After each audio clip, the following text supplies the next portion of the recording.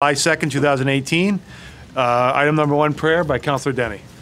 All please rise. Instead of a prayer, I have a few things. I like do a moment of silence. Since 1776, 243 years in our history, a moment of silence is for all those who've served and sacrificed for all of us, and for those who are still serving and still sacrificing for us. Happy 4th of July. I pledge allegiance to the flag of the United States of America and to the republic for which it stands, one nation, under God, indivisible, with liberty and justice for all.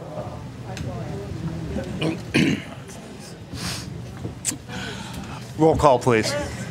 Councilor Denny. Here. Councilor Fall. Here. Mayor Ludwig. Here. Councilor Muller. Here. Deputy Mayor Suzak. Here. Councilor Ungary. Here. Councilor Arnone. Here. Councilor Bosco. Here. Councilor Sakala. Councilor Crisati. Here. Councilor Davis. Here. There's 10 members present, 1 is absent. Item number 4, the fire evacuation. If in case of a fire, we have doors directly behind the building, please exit orderly to the left or to the right, out the doors, or we also have exit doors to our left and your right. Please go out the door. They'll be the first doors on the left. Go down the stairs, hook around the staircase, and go out the doors. Item number 5, the meeting of preceding minutes. Do I have a motion to approve special meeting June 18, 2018? So moved. Councilor Falk, seconded by Councilor Arnone. Any discussion on the motion? Hearing none, by show of hands, all those in favor? Those opposed, any abstentions? 10 in favor, 0 against. Do I have a motion to approve the special joint meeting on June 18, 2018? So moved. By Councilor Denny, seconded by Councilor Muller. Any discussion on the motion? Hearing none, by show of hands, all those in favor? Those opposed, any abstentions? 10 in favor, 0 against. And do I have a motion to approve the regular meeting of June 18, 2018? So moved. By Councilor Falk, seconded by Councilor Crisati. Any discussion on the motion? Hearing none, by show of hands, all those in favor? Those opposed, any abstentions? We have 10 in favor, 0 against. Item number 6, moving right along, special guests, and we have first up, Department of Corrections, Commissioner Scott Semple. Mr. Mayor, we'll ask the Commissioner to come up, and I just would like to say a few words as he seats himself. A couple of meetings back, the council had asked, they had questions because obviously we have correction facilities in Enfield, and there are always concerns about changes there and what the future intentions are. So the council had asked that we reach out to the Department of Corrections to ask if they could send a representative to come speak to us. So we called the Commissioner's office to ask if he could perhaps send a representative. And to my surprise, about 10 minutes later, the Commissioner called me and said I'd be more than happy to come. In reviewing the Commissioner's storied career of over 30 years with the Department of Corrections, it doesn't surprise me that that's the approach he takes. He is a unique individual who started with the Department of Corrections in 1988 as a line officer at a really high-risk institution in Connecticut. He worked his way up. He has been an instructor. He has been a training officer. He has been the press person for the department. He worked his way up to be captain, then a major. He then moved on to become a deputy warden due to his innovative programs and insightfulness into the department. He was recognized for that. He became a warden at one of the top facilities. He was then appointed as an acting deputy commissioner, then interim commissioner, and then in 2015, by unanimous consent of the Senate in Hartford, he was made commissioner.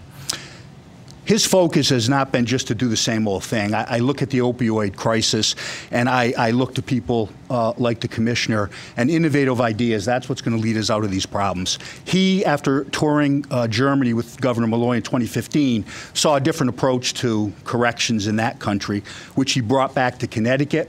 He opened the first facility that focused on reducing recidivism and reintegrating male prisoners back into society. It was with great success he did that in 2015. He has since opened 3 others, one for veterans, one for those who are incarcerated for drunk driving convictions, and those for women prisoners. It has been recognized nationally as the best practices in a corrections department. He is also on our law revision commission appointed by the governor, so his input and is on the cutting edge of criminal justice reforms in Connecticut to try to address all of the problems that plague us. So I am quite happy and honored, and I think we all should be privileged to have the commissioner here to answer questions of the council. I'll also say when he was mayor, he was also the legislative liaison to the legislature, so he's had good practice in dealing with councils and legislatures, so he should be well prepared for your questions. Commissioner, thank you for coming. Thank you, Counselor. Welcome, Commissioner. Welcome. Well, thank you for the kind words, and I would like to say that my predecessor, Leo Arnone, is the one who showed me the way, and I see Mr. Tom Arnone's here. Please extend happy birthday to your brother. I just did, yeah. It's a pleasure to be before you. I'm prepared to answer any questions that you may. So I don't know if we forwarded. We did. We forwarded some of the questions that the council had. Many of them were similar in nature, but I asked the commissioner. He said he's more than happy to jump right into it. I don't know if you want to just address the questions that were sent to you before we open up, or do you want us to just ask direct questions? I you will feel try to remember the details of the question. So if you want, I'll just reiterate, because I was sent the questions, at least the one for me that's most important, is what's going to happen with the prison that currently is being renovated, where the prisoner's no longer there, which for us as a town is affected, as you know, our flow into the water pollution plant, which again limits the state's liability when it comes to help funding the capital improvements on that pro. And you can imagine we just went through an increase. We have a lot of folks in the audience here who are not happy about their tax bills. So for me, I've heard different stories. I'm not putting you on the spot, but I've heard that there's going to be prisoners sent back there. If that's the case, we're under collecting revenue from the state because that flow is going to increase. And again, the general question, if you're renovating a building and you're not going to bring prisoners back, then why are you renovating the building?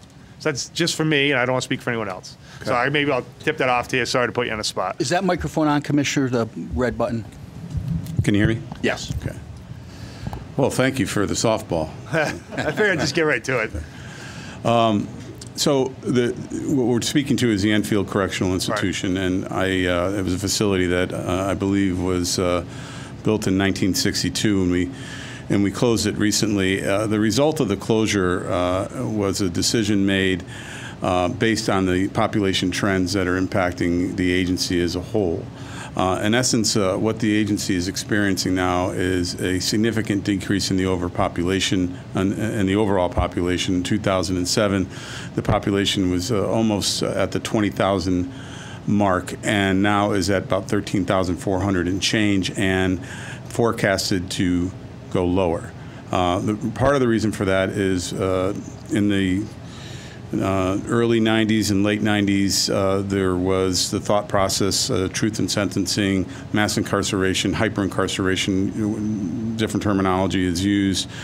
And the thought process was to lock them up and throw away the key to deal with the crack cocaine issues that were impacting our country.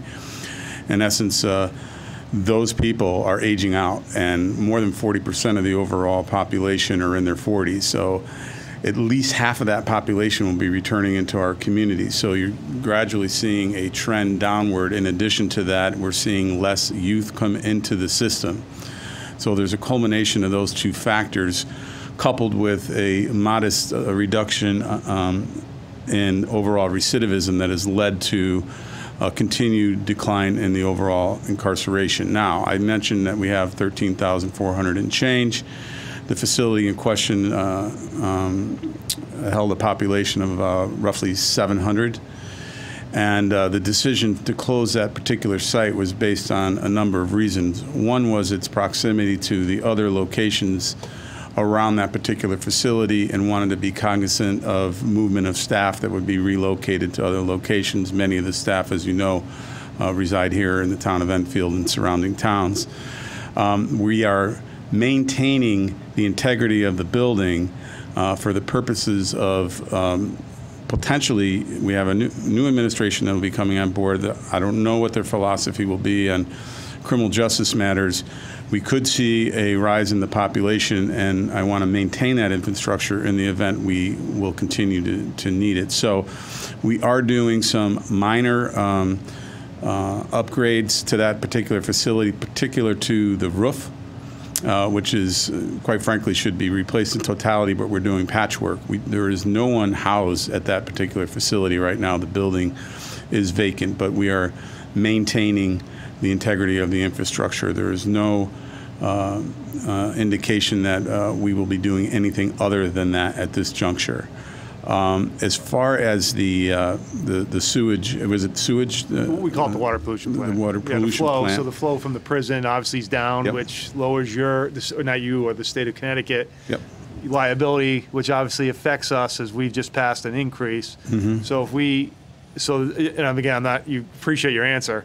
If prisoners go back in there and now the flow goes back up, and we just undercollected $1 million, you can see what's, and I know this is probably before your time, but back in the 90s, we had similar issues with the pilot money, which we got, again, as a community, really didn't get the money we deserved at the time when it came to the pilot settlement with the prisons. So I'm just concerned, as we just passed an increase, and I'm not putting it on you, but I like just a commitment that you'd be willing to work with us. If the flow goes up and we're under collecting, that we can come back to the state and have an adult conversation and say, look, your reimbursement was based on this flow.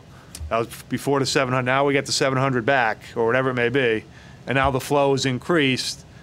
You can see why, as a mayor or even as a council person, that I want a commitment from the state that we're going to have an adult conversation that we can get some money, some of that infrastructure back, because obviously that flow affects the water pollution plant, which now we're charging, of course, to our residents. So, in a nutshell, that's basically my major concern. Right. So, you have my commitment that will work with you in the event that any issues come up with regard to what you're referring to. I will say that probably and I'm just making a recommendation, I'm open to your suggestions. If you were to send me a formal letter of concern, that would give me an opportunity to have my legal team take a look at it so we can give you an appropriate response. In addition to understanding the dynamics of how that flow is metered, and because we have different facilities around the state, some meters belong to the city or town, some meters belong to the state. So I would really need to dive into that so we have a good grasp. My recommendation is that we come to some understanding of appropriate meter readings in advance of a potential problem. Exactly. I agree with you 100%, and I appreciate that answer. I agree with you. And we can get a formal letter. And sorry, Councilor, appreciate it. Councilor Arnone. So it's metered by gallon. And when we changed over from, it being in our taxes to having a fee for per gallon, you ended up being our biggest customer. So, over the last several years, you have, since we have gone to this, paid us incredible amounts of money, which is good because it's by the gallon. It's not good that new prisoners come in, the rate goes up because we get more flow. So that's basically how it works. We have a flow meter. The flow meter reports to us. We bill you just like everybody gets billed in the audience here, except you're getting at the commercial rate. So you're paying the full commercial rate, which I thought was one of the things that kept the sewer plant above water when we made this change to a fee payer, because at the time you were just paying the small, the corrections were paying a small amount on flow. It was an adjusted fee. Now it's you're paying the real deal. You're like I said, we have to switch hats to water pollution control because we are the commission too. So we have two jobs here. So I'm speaking too as a commissioner that we're talking $80,000 a month in real money today that you're giving the water pollution control. So I think that's a fantastic deal that we have going right now because you're paying just like McDonald's or any corporation in our town, and we appreciate that because the money's there. There is another twist to this too, which was helping us in our upgrades, which I thought was one of the issues I think that needs to be spelled out in that letter too, that one, you're paying by the gallon, and two, there was I'm not sure what the agreement was, or even if there was an agreement, that now we're doing a $35 million upgrade to our sewer plant, that you would take a portion of that for a use of the plant.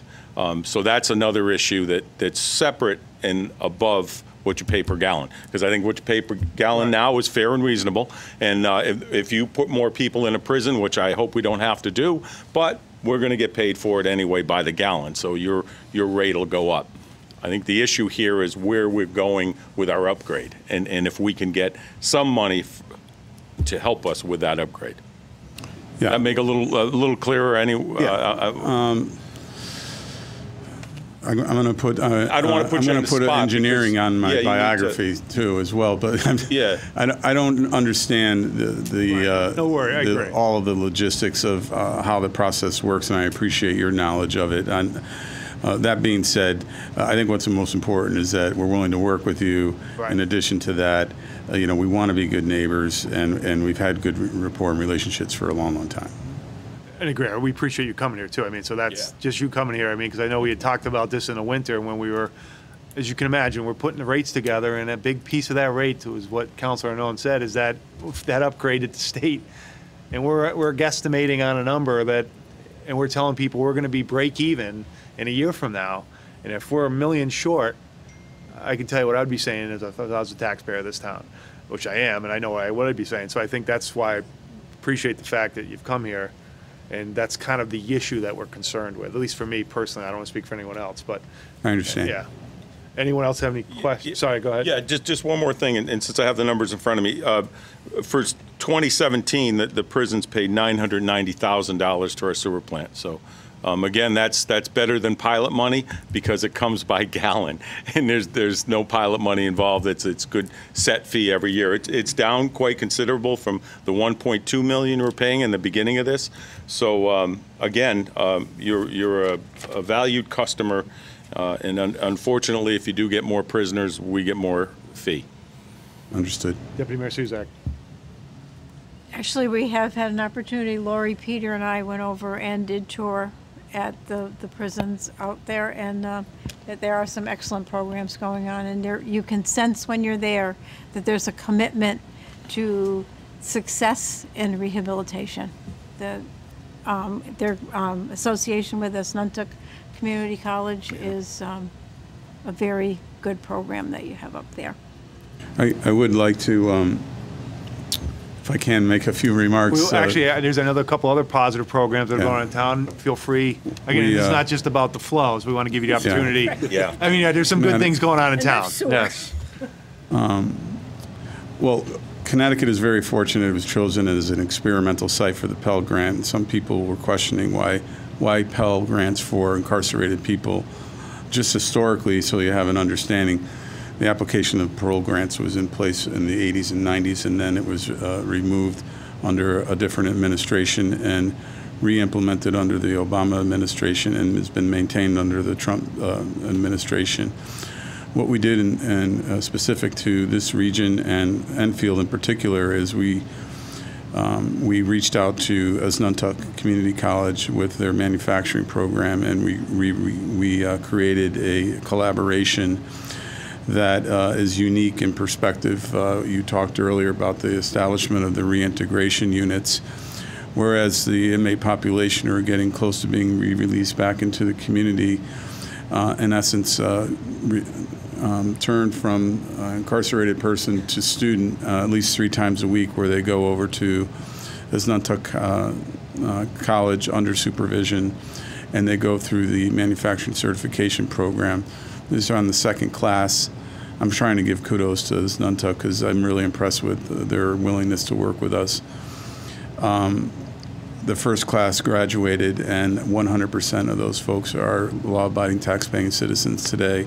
The next class recently graduated, and they'll be employed as well. And so we hope to continue that momentum in that regard, because it makes our community safer, as you know. And I don't know if you want to comment on the CHR program. If you're aware of some of the, I mean, that's a very innovative program through the prison that we run through in town. I don't know if you know, I don't want to put you in a spot, but I know that's another positive program. Just tell me what it's an acronym for, and I'll know what it is. With CHR, one of you guys who are Community Health Resource. Community Health Resource Company on Hazard Ave that does some of the Yes. help folks who are, unfortunately dealing with some tough issues when it comes to, drugs and stuff. Right. So we've implemented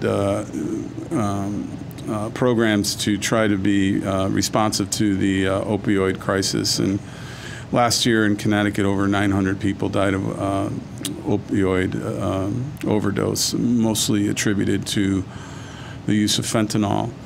And more than 60% of those people who have passed were at one time incarcerated by the Department of Corrections. So For a number of years, we have been establishing a medication-assisted therapy program. It's a community standard of care that we wanted to implement into the correctional system, and we have done that up here in this region.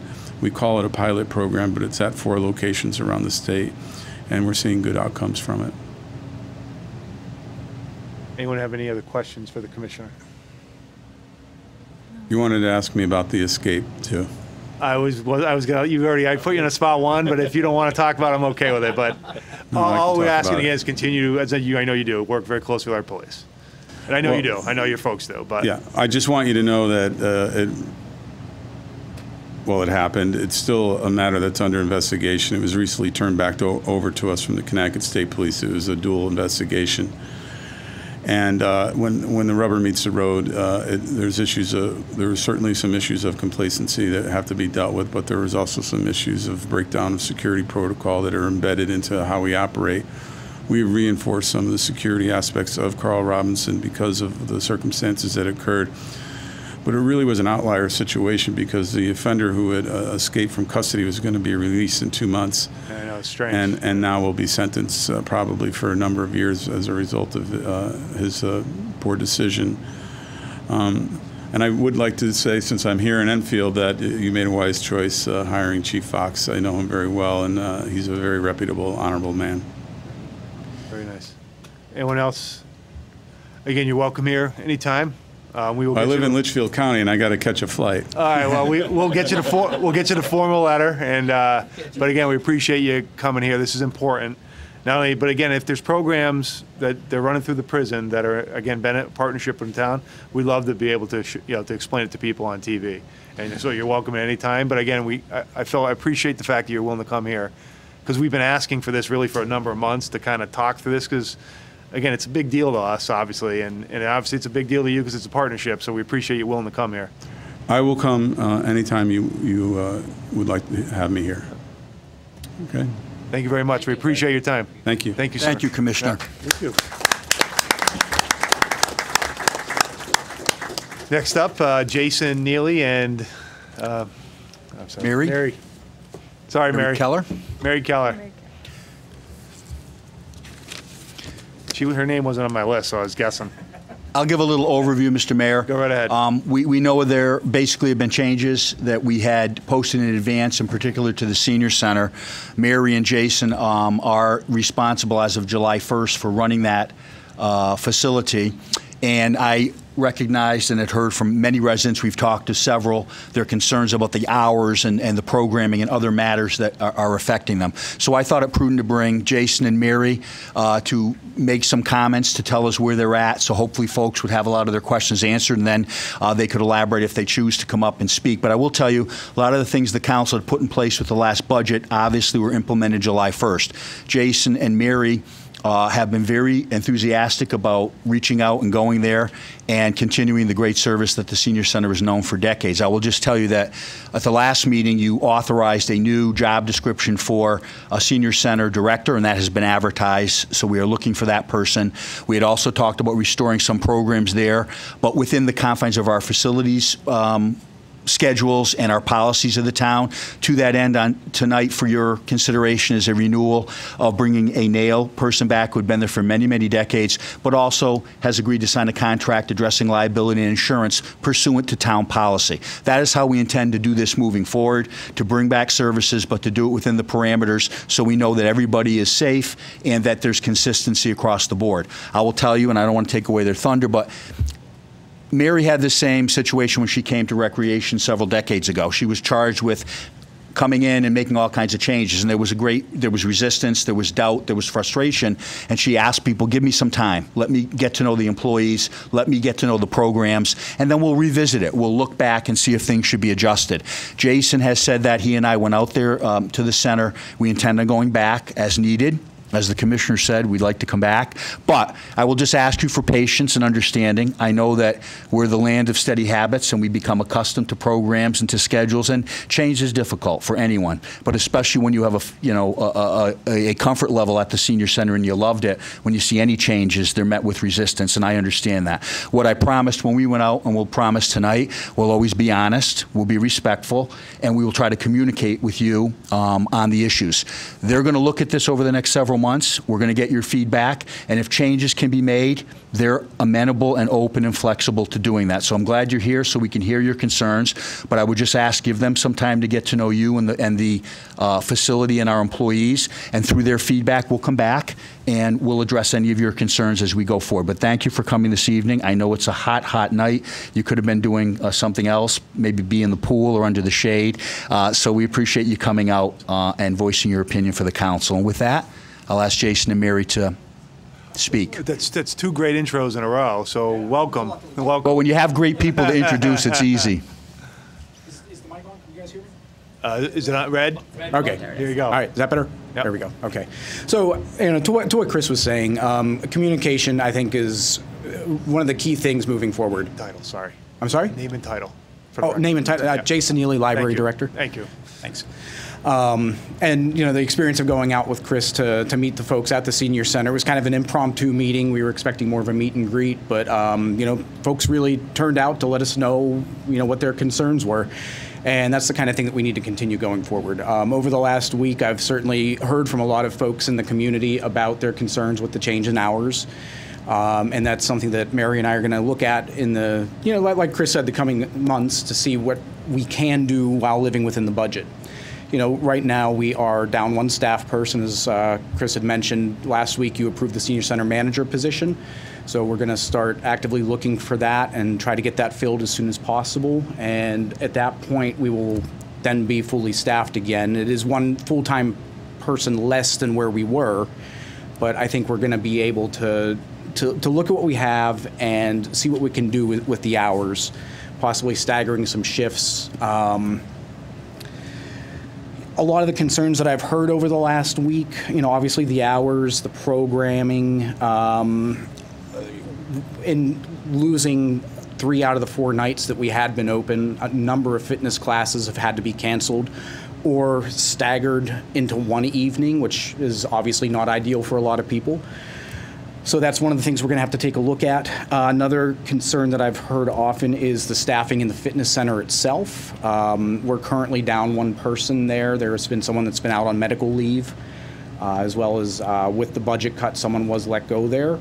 So we're going to look at how we can best maximize the hours that we have someone in that fitness center, because I think it's really important to have someone there to help folks out with their workouts and understanding machines. So we're going to be, taking a look at how we can increase the services from what we've got. It's going to be a challenge for sure. I think the Saturday hours are something exciting. Some of the feedback I've gotten, folks aren't really sure about how that's going to look. So if it's not something that's going to be well utilized, I think that we should probably look at moving those hours back into an evening slot. That said, hopefully we have a ton of people coming in on Saturday and using the fitness center. Having the fitness center staffed on Saturdays is going to be one of our priorities going forward, so that there is a reason that we're there. People can stagger their workouts over a number of days. I had mentioned the senior center manager. The pedicare is something that we've heard a lot about, the nail service that has taken place there for a long time. We're working with pedicare, and hopefully with the contract that you'll see tonight, it's going to make sense. And conceivably within the next couple weeks, we could have them back in there and helping folks out with that. I've met with the Friends a couple weeks back, and the other thing that we're working on is a memorandum of understanding, so that we can really better define the relationship between the Friends of the Senior Center and the Senior Center itself. And we're also going to look at the same thing for the library. We've had a really good relationship with the Friends of the Library, and really I use that as a model for this memo of understanding. And I think that'll help clear up some of the confusion that has taken place in the past. Do you have anything you want to add, Mary? No, I think that was consistent with former manager Brian Chakowski's initiatives, and we've seen it. He wanted to codify things into policy so that whether it was a new manager or a different director, people would understand the relationships and the responsibilities between the parties. He did it in town government.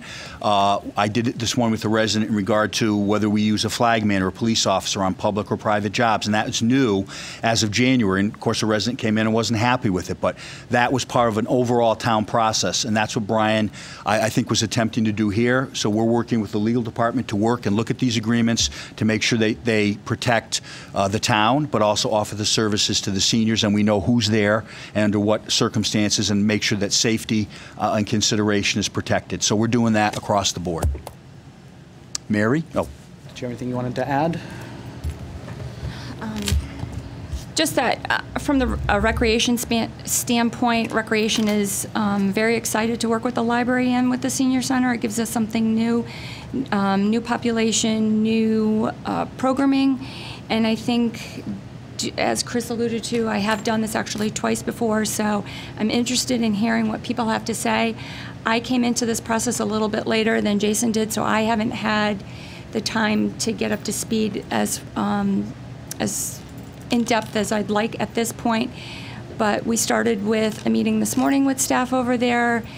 I've already scheduled time to work with them this week, and I will be splitting my time between the senior center and the recreation department to balance that workload, and we will do our best to try to give them the programs that they want, staying within the budget that has been adopted and that we've agreed to.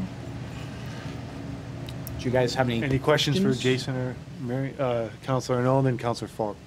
So, as to what people want, and surveys, and now it can go across the board, right through recreation department, library. This is another great thing of putting the whole recreation and library and senior center together, is we don't not only duplicate services, but we can also enhance services, because some of your services can bleed over. So I don't think we've ever really done comprehensive surveys of our customers to see what they like and what they don't like. And the same with attendance. I was kind of a surprise to hear we don't do attendances. So we don't know who's moving in and who's moving out in a certain day to know what's a busy day and what is not a busy day. So these are things I'd really like to really hone down on, even being on the leisure committee with Donna, that we were following this very closely, because this has been in our subcommittee now for a number of years, and we think it can really enhance everyone's experiences. Sure. But we need to track it. We need to. And I mean, even at the library, we have basically door counters for people coming in and out, so that we know what a busy day is, what a slow day is. So that's certainly something we can look at for over there. And I like the idea of surveys. One of the things Mary and I had talked about is scheduling appointments with folks so they could come in and talk to us one-on-one or in small groups to let us know what their concerns are, what they're interested in doing. So that's one of the things we're going to be looking at doing in the near future. Councilor Falk. I know I've used the gym on a number of occasions, and I have a barcode scanner that I scan in, and I just assume that everybody that uses the center has a barcode and they scan in. So we should know who's there if everybody follows the rules and scans in. And usually you have to say why you're there. Prime Fitness is what I punch. And so attendance shouldn't be an issue as far as tracking if everybody's following the rules. The other thing was I do have a question. Have any particular programs been eliminated starting July 1? Yes. There's Folks, it's a number of the fitness classes in the evening were eliminated. We've tried to move some of them over to Thursday. That's obviously not an ideal situation if you want to do, Zumba followed by yoga followed by weights, and that's just one example. Mm-hmm. But so we did have to cancel a number of classes. As we go forward, maybe there's going to be ways that we can increase the evening hours and reinstitute some of those. Mm-hmm. Yeah. I was also curious as to why you went with Saturday. I assumed that people talked before you made some changes, and that's why you That was picked a Saturday. That was a council decision. Yeah, that that was a was- council decision. We decided Saturday? Yep.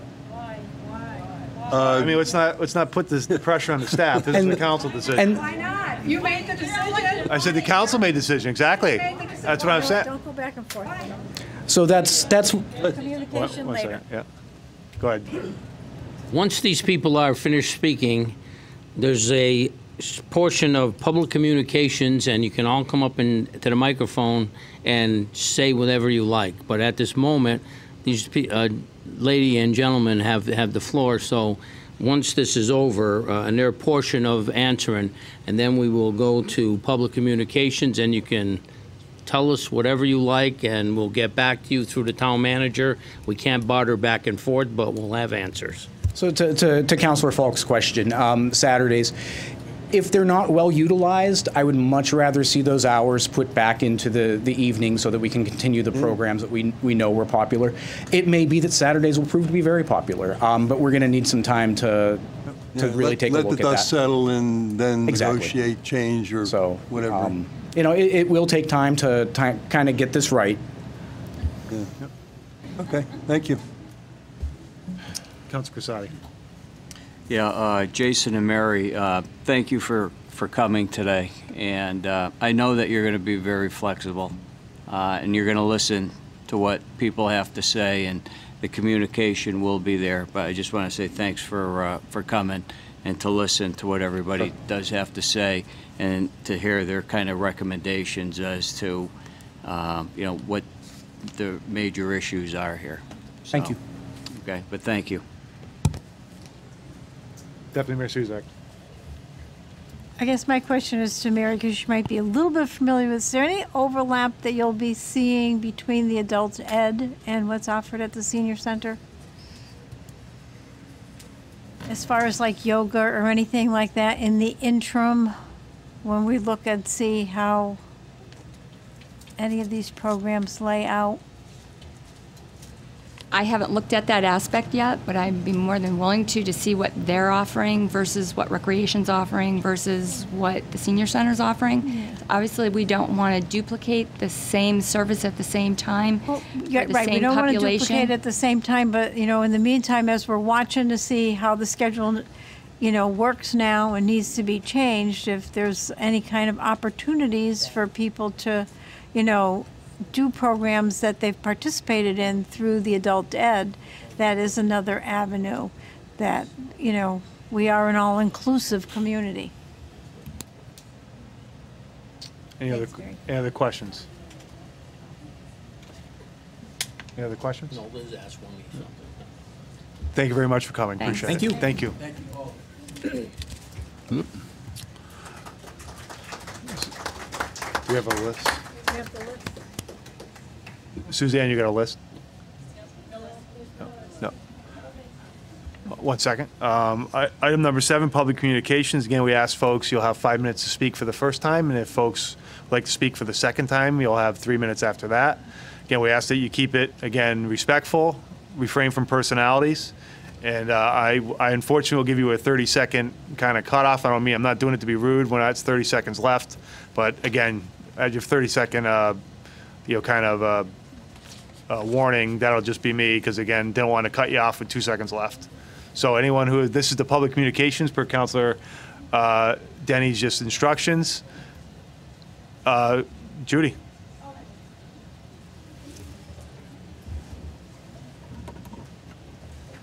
How you doing? Hi, Judy Kilty. Is this on? 83 Abbey Road. Before I start, we've been asked. Okay. Before I start, we've been asked to be patient with all the changes. We've been patient for over a year since Susan Lather was let go or whatever happened with her. We've been patient, and our patience is running thin. Okay, taking a page from Liz Davis, I'll start with a positive.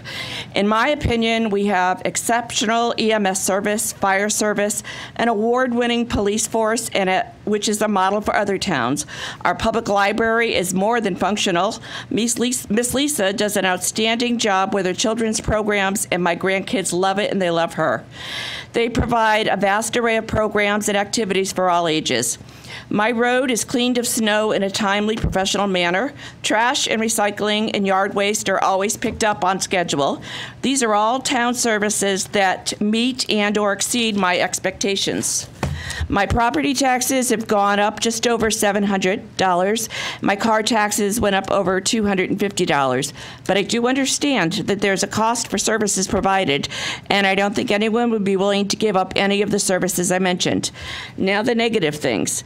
Our public structures have been neglected and allowed to pretty much fall apart for years.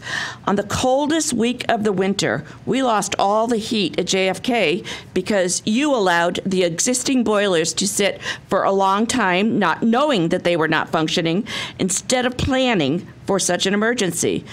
The cost to fix all of our buildings is over $110 million, and that number continues to climb with no action taken.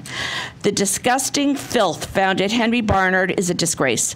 The staff and student have been seriously ill because their pleas for help were dismissed and ignored. Is it clean yet? I don't think so. Kids have to dodge trash cans collecting the rain on every time it rains. Your solution? Replace the water-soaked tiles instead of fixing the cause of the leaks. That way it doesn't look so bad. This is not a new problem. It's been happening for years. I have been standing up and not only speaking against these issues for 30 years, but I'm actually done something trying to promote change. I'm getting too old for this nonsense. It's my time to go to our beautiful senior center, our award-winning senior center, and enjoy it. But wait a minute, what have you done? You cut the staff, you cut the programs, you cut the hours. Someone had this brilliant idea and didn't bother to share it with the people most affected. I'm going to say this loud and clear. Fix it. Admit that all of you who voted for this, Republicans, made a huge mistake, and reinstate all these hours and programs and staff. It would only take a tiny fraction of our rainy day fund. Listen to your Democratic colleagues and the seniors tonight, and remember one sure thing: old people vote. Thank you.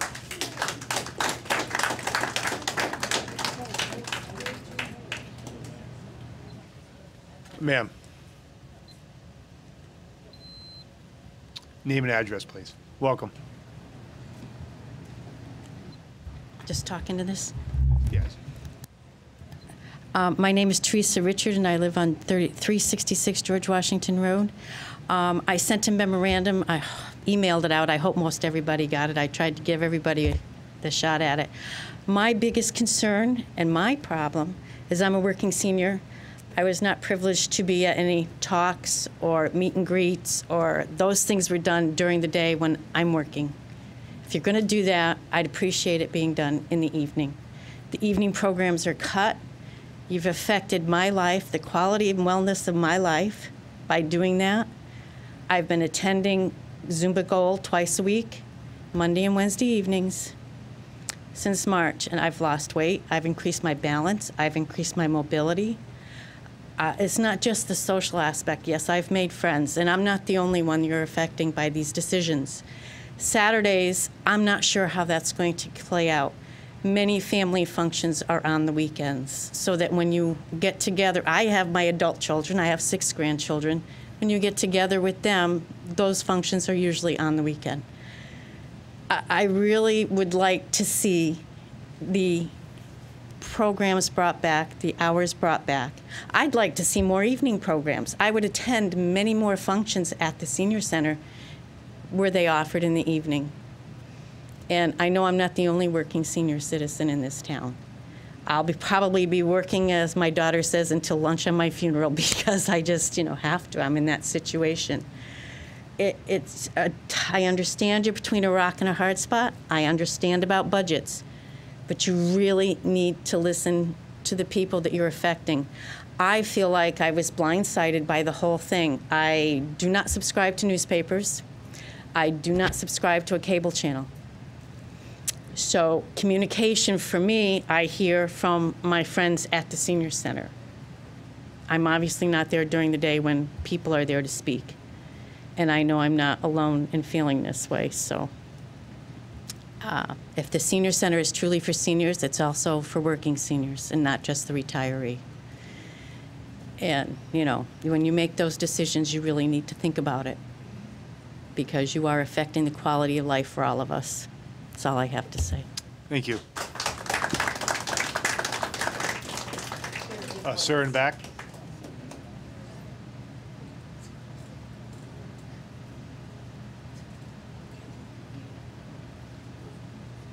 As you can see, I'm a senior.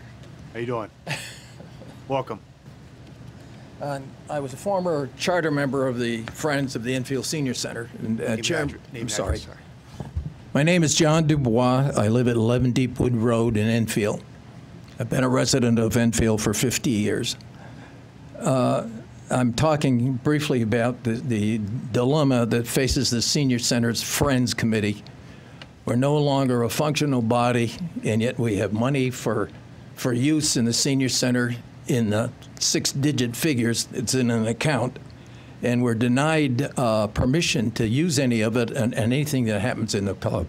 We provided money to all the equipment in the fitness room. We bought rugs. We've done all that stuff. Our mission is to provide for the use and the care of the Senior Center. Right now, we're a non-functional body. With all that money there, and with all the money we've already donated to the town, as a result, it's non-functional, and I no longer am a member of it for that reason. I'd like to see somebody talk to somebody and find out. We've been accredited 3 times by the national body.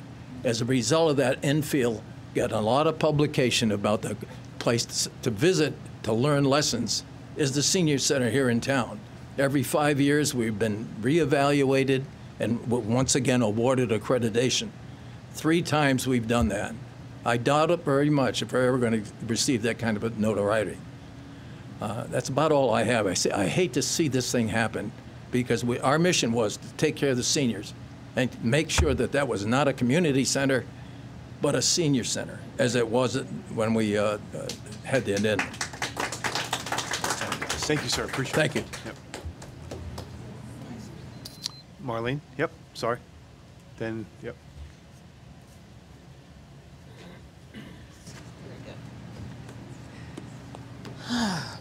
Hi. My name is Marlene Hojansky, 3 Roland Street, Enfield. I'm a member of Triad, Friends of the Senior Center, Commission on Aging, and I was on the building committee for the Senior Center. First and foremost, I must say the Senior Center was built to serve all seniors, and that includes us working seniors. With these new hours, you have excluded working seniors, the ones who pay well in advance to use the gym, the ones who sign up for exercises a few times a week. We pay in advance, only to have it cut out. You're telling us to just come on Thursday and do it all? That doesn't work for us. That doesn't work. If we were to open an hour later, close an hour earlier, keep the 9 to 5, or 9 to 1 rather, on our 9 to 1 on a Friday, that would serve everybody. Saturday should be a non-issue. Really, it's family time. I have one last thing I wanted to read, and this actually was given to me by the person who takes the minutes on the Commission on Aging. And I don't know if you guys realize this or not, but you appoint us. Powers and duties. To assure older citizens equal access to town resources, facilities, programs, and development through consultation and participation in planning.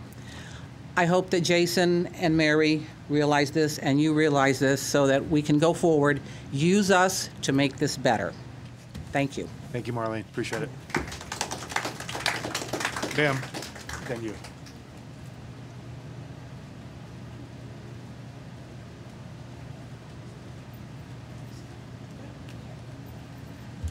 Good evening. I'm Lynn Kostick, 13 Teach Street. I'm just going to read. It's easier for me. 17 years ago, I moved my family to Enfield because I was told that the schools were the up-and-coming in Connecticut. So fast forwarding to Enfield today, the schools are now falling apart, and there is a mold problem, and every school, and it's affecting every school in this district, and our children, our teachers, they're getting sick. It's not fair.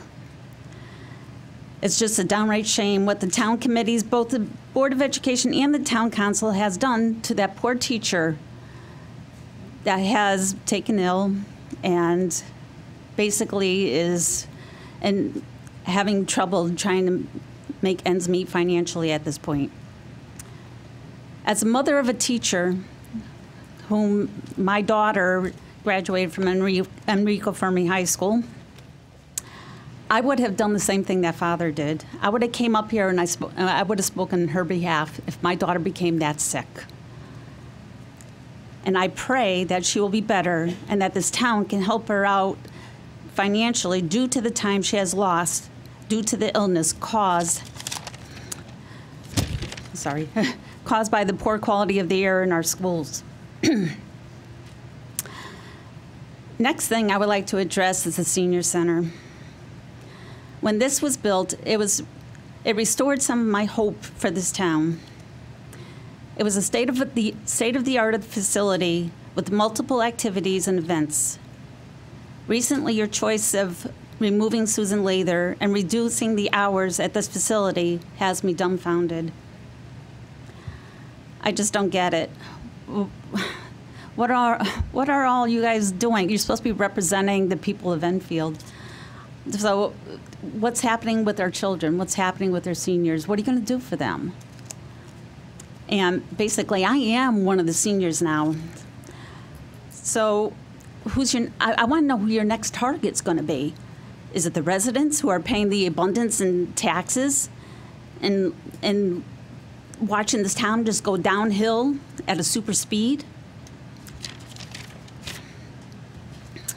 Sorry. If I had to make a decision today whether or not I would have moved to Enfield, the answer would be no, in light of all this. One last item I'd like to just bring up. Why can't a pride flag be flown during the month of June? There's enough people in this town of the gay persuasion that would love that. The whole month of, I mean, your answer to this was, oh, if we do it for the gays, then we got to do it for this organization and that organization, and we'll be flying flags forever. But the thing is, what organization has a whole month dedicated to them? So I would really like to see that happen, or have something for the gay community, just to recognize June Pride Month. So, in short, if you want to see this town thrive, all of you need to really take a step back, look at the bigger picture, because right now you're doing this tunnel focus thing. You need to really take a step back and take a really good look. And speaking from someone who hasn't lived here all my life, coming into this, it's like, oh boy. And you need to recognize what the residents have to say, and you were voted in to represent the residents, not yourselves, the residents. So may God bless you, because you all are going to need it. Thank you.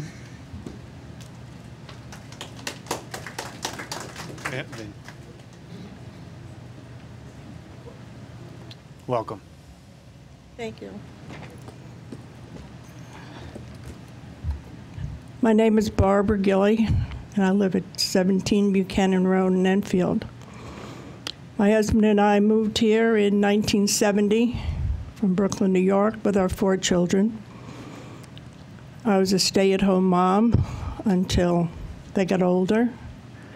4 graduated and went off to college. 1 came back. Enfield is an aging town.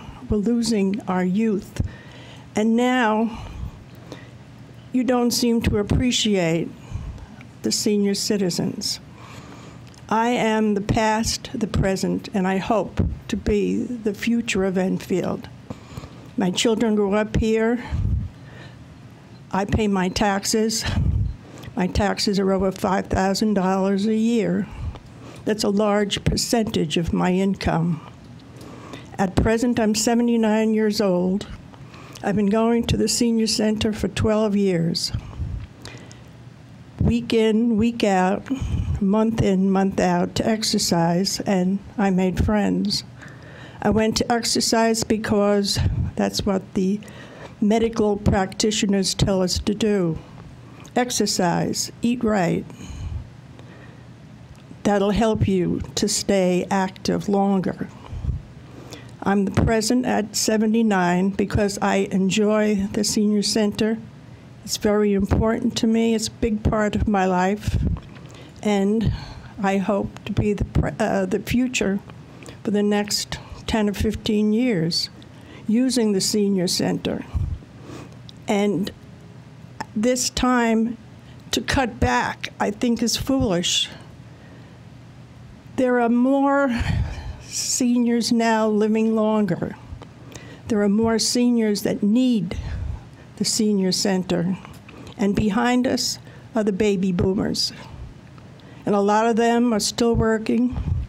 Every day, hundreds of people turn 65. And they hope to live in their until their 90s and be active. They run, they play tennis, they play golf, they exercise. They need a senior center that's open during the day and into the evening. And you need us to be here and to pay our taxes to keep this town going. Thank you. Thank you.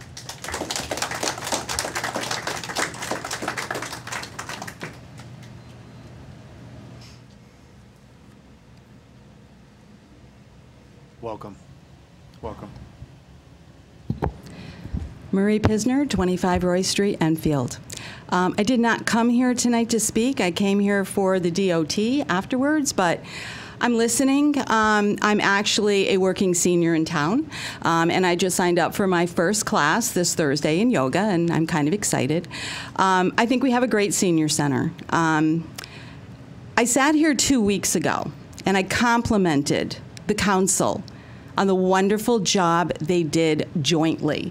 Because it's my understanding that the budget was passed unanimously, that you guys worked really, really hard to come up with a budget that would keep the majority of our services intact, and it would not single out a certain demographic or age. And I think you've done it. And I compliment you again on your hard work. The senior center took some cuts. It's 12 hours. I am sure under the guidance of Mary and Jason and with the council, you are going to come up with a solution. It's like everything else. Change is hard. We all like the same thing. I am the first one to tell you I dislike change so much. But we are in a changing world. Our state is changing. Tonight on the news, they're showing Milford and Madison and Clinton, and they're cutting lifeguards because they don't have the money. It's a fact of life that not just Connecticut, but every state in our country is feeling a budget crunch. And I compliment you again on working together, Democrat, Republican, together, because you are making this town a better place to live in. And I compliment you again, and I have every hope and thought that you are going to correct anything that goes wrong. So you have 150% of my, last week it was 100, now it's 150. Keep going, guys. Thank you.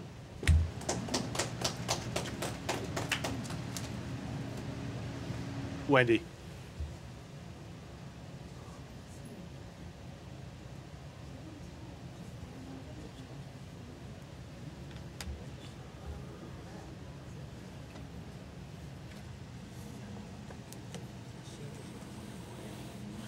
Welcome. Wendy Costa, 49 Steel Road. 2 weeks ago, I sat before you. In summary, I praised the council for the time and effort you all put into the budget for this next fiscal year. You were handed a huge cut in funding from the state that required either a significant increase to the mill rate, a significant decrease in services to the town, or a combination of a less harsh increased mill rate and decrease in services. In my opinion, you wisely chose a combination. You came together and tried to maintain as many services and jobs as you could, and it was refreshing to see that with one exception, all amendments to the town manager's budget were unanimously approved. I also spoke about how I might have chosen a different set of service reductions than you did, just as many of the 40,000 residents of Enfield may have different ideas. This really became evident this week when following on social media the posts about our recent car tax bills. Since moving here 6 years ago, I wondered why we always received separate bills for each vehicle. To me, it was a pain and a waste of paper and postage. I was so happy to see that this year we have one bill with all the vehicles listed on it. I never imagined that anyone would not see this as an improvement, but clearly not everyone agrees with me. My only point being that no decision on services will ever please the entire community. I, for one, am happy with that change and the cost savings. I also believe that while clearly social media can be a vehicle for anyone to air petty or ridiculous gripes, venting frustrations, etc., there are also legitimate issues raised in these same posts. This same post about car taxes included comments ranging from receiving the bills so late with a due date of July 1st to why so many vehicles seem to appreciate in value from the prior year. Unless you are a first-time car owner, everyone should know that car taxes are due every July 1st.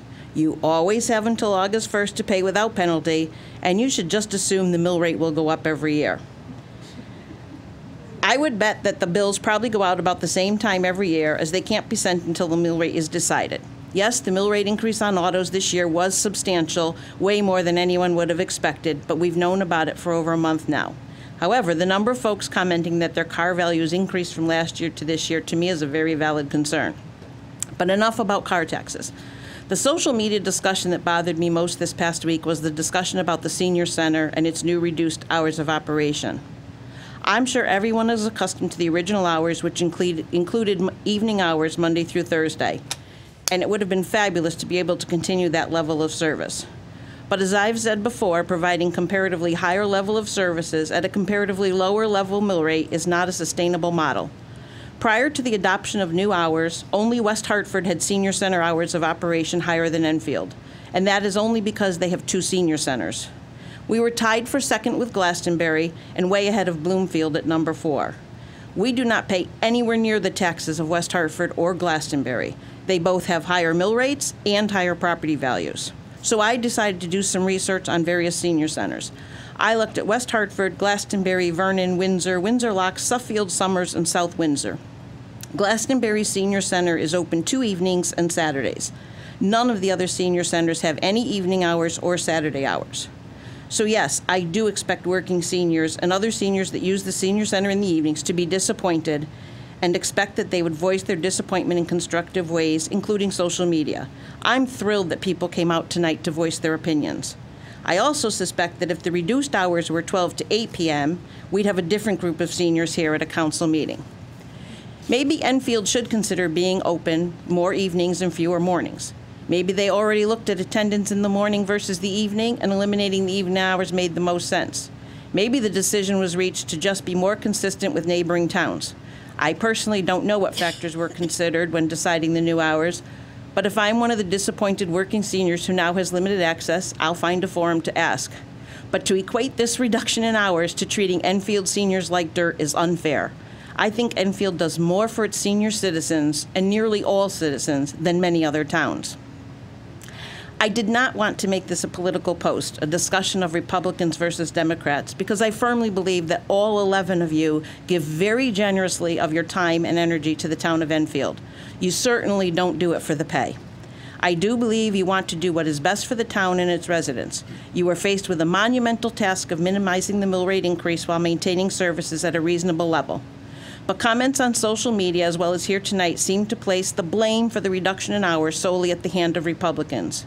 It should be noted that at the budget meeting on April 19th for discussion of social services and Department of Libraries, no Democrats were present.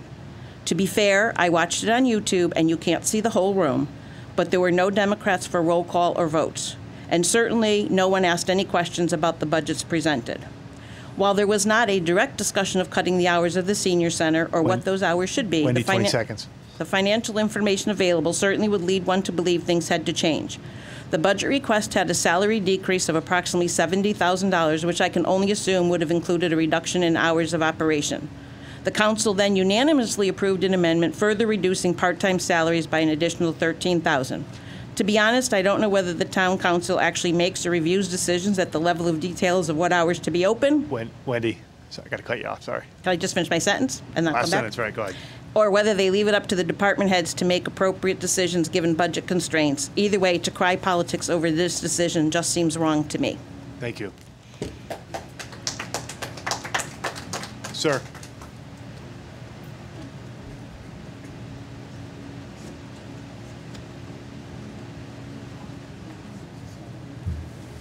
Welcome. Respected members of the board. Welcome. And I promise to keep my comments brief for everyone. Name and address, sir. It has to do with, again, the reduction of hours. Name and address, please.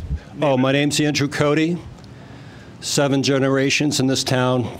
I've lived here 64 years. In regards to the reduction of senior center hours, my wife is a working senior, and she spends a lot of time over there. And what does the increase of hours do? But it enhances a sense of community. People know each other. It's the kind of place where I want to live is where people meet each other on the street and know each other.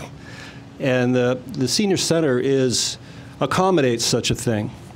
And then the last 2 comments that I want to make is that a gentleman here had the obvious solution. Friends of the senior center have hundreds of thousands of dollars to take care of this problem.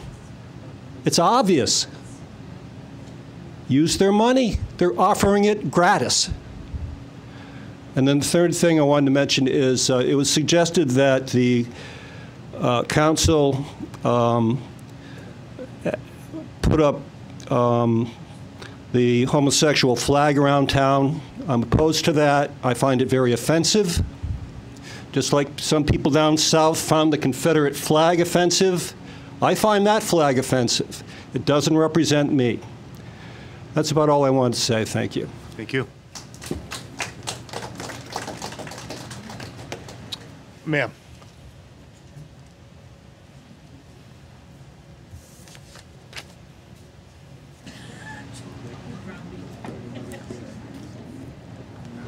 Hi, I'm Peggy Redfern. I live at 61 Neylands Road. I'm a senior citizen, and I've been using the senior center for 2 years now. I am a widow, and this senior center has become a great community for me.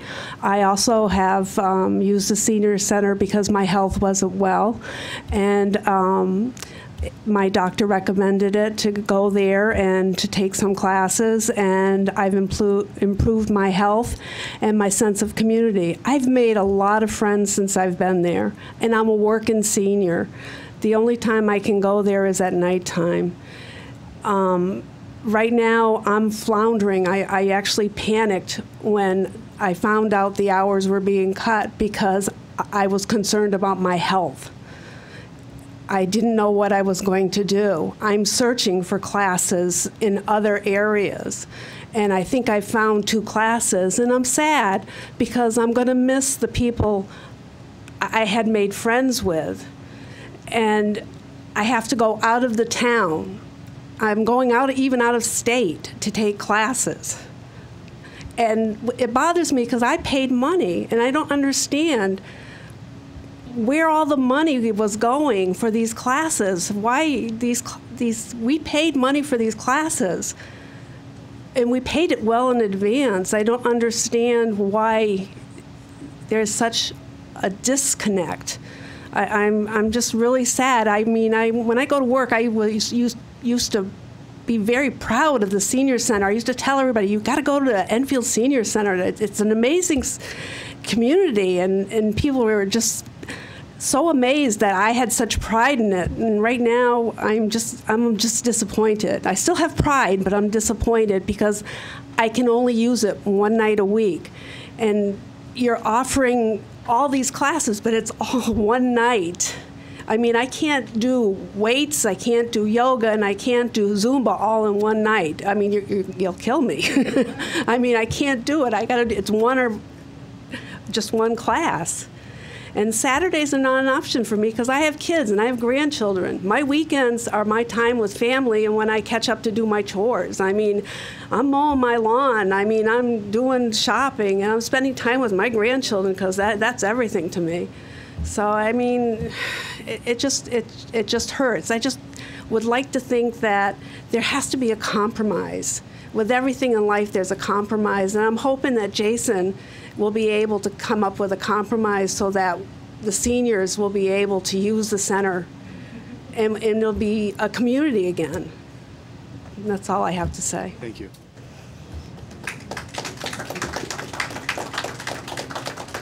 Anyone else like to speak for town council? Jack? We started this at what? 7? When did we start? 8:40. It's okay. 20. So we got still 20 minutes. Hey, welcome, Jack. Jack Sheridan, 7 Buchanan Road. Is it on? Yeah. Is it on? I have a few things. The first thing I'd like to talk about is the obvious thing that hits me is the $84 million that's on item H, page 5, for the JFK.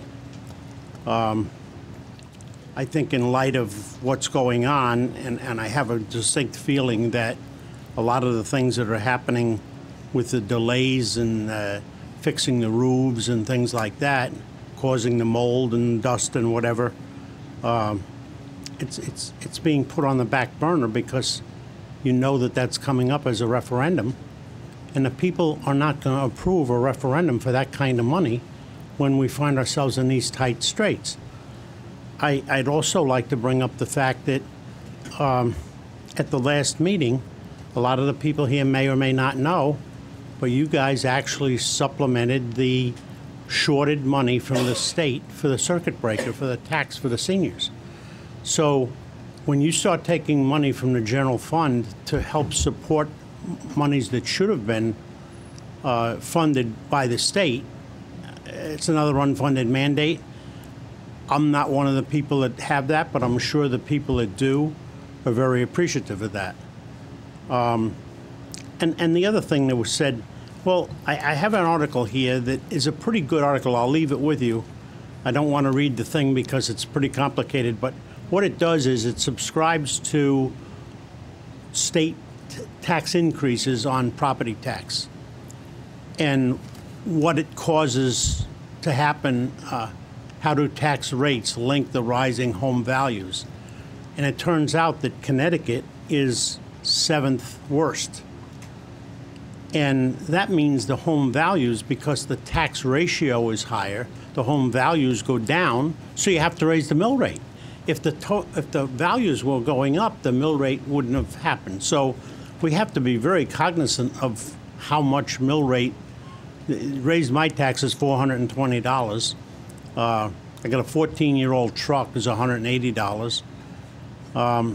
And I know that Honeywell could have been included with the boilers at JFK, and it could have been included in that energy contract, which for some reason it wasn't.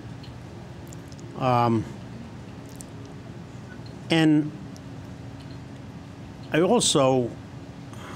I can't blame anyone who comes before you or the Board of Ed that's concerned about their kids or even the teachers' health in these schools. They're our most important asset, and I'm glad that there are people out there looking after that. I think that part of the problem with, for instance, I wasn't at the meeting, but I went to the Board of Ed meeting. The man that we all know was there on behalf of his daughter, I believe it is, as a teacher. He's a very eloquent speaker. He was very courteous to everyone. and he had one more sentence to read, and I compliment you just before because you allowed her to go on with the last sentence. They stopped her. It's a 3-minute deal, and they stopped her, and Liz had to finish the sentence for her. I think that's terrible. That they're there talking about their kids, their most valuable asset, and you're denying these people. First of all, they can only speak once, unlike here where you can get a chance to come back. But to cut it to 3 minutes and then interrupt, and even at that, he was so courteous in saying, geez, I'm sorry, can we talk afterwards? So I compliment you for that, and I do compliment you for the efforts that you've done on behalf of the people here. I know it's hard. It's hard for me. I mean, my neighbor at 17 Buchanan, same thing. I mean, we're the same age and got the same problem. You know, the taxes keep going up, and I didn't realize she was my age because she looks a lot younger than me. 79. I am too. Thank you, Jack. Appreciate it. Thank you. Anyone else like to speak for the council? For this gentleman, sir. No, go ahead. You're in the front seat. Yes, you. It's just a play. You know that I'm a senior. Actually, my name is Frank Cadis, mayor of Vernon Road. He knows that. I'm gonna give you 10 minutes to speak. Yeah, I know. No, you know, I'm listening to these people, and, you know, rightfully so, they have complaints. Changes to their schedule, everybody. Yeah, everybody's got to give a little bit here and there. Somebody didn't do the homework on the hour changes. Probably didn't look at it deep enough. People that have paid, are you going to be obliged to have legal action to give them their money back or what? All these questions. We have all kinds of questions in town.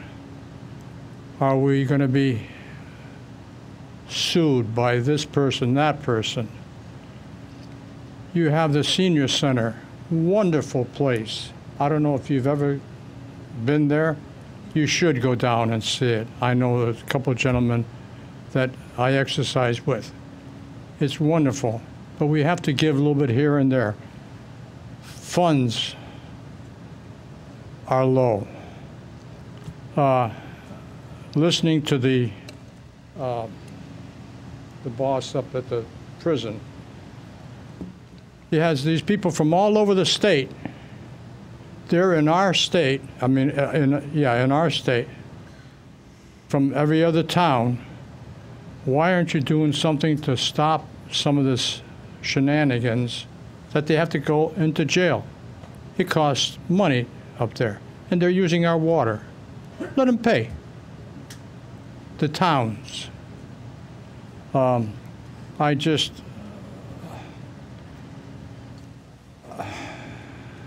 I have heartaches about why people are upset.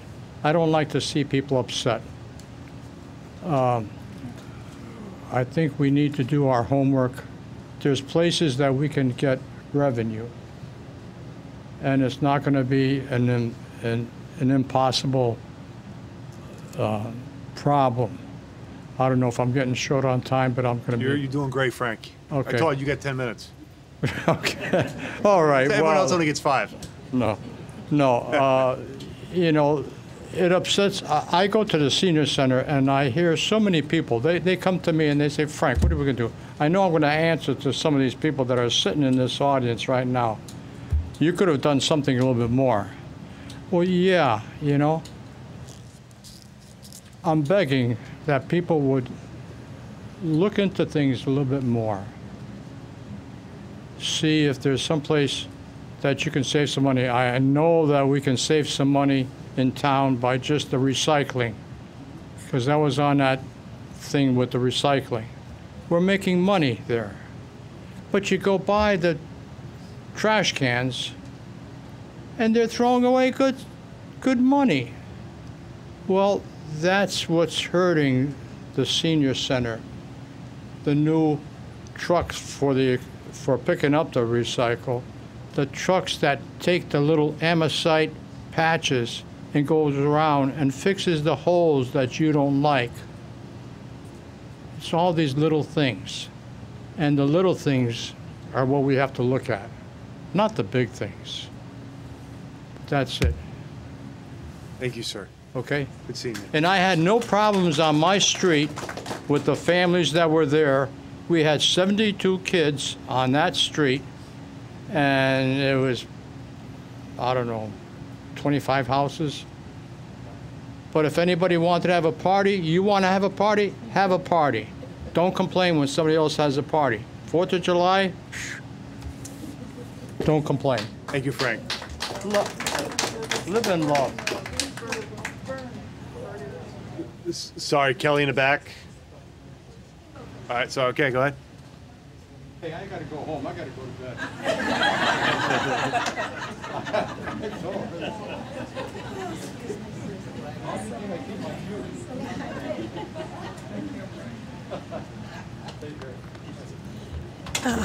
I don't know. Welcome. My name is Helen Olander. Mike, we finally have meeting in How you person. doing? Nice, good to see you. And I live at 81 Carriage House in Enfield. I've lived in Enfield now for 23 years. And most of that time I've been a senior. But the senior center is home for so many people. I mean, home is the community. Community makes it what it is.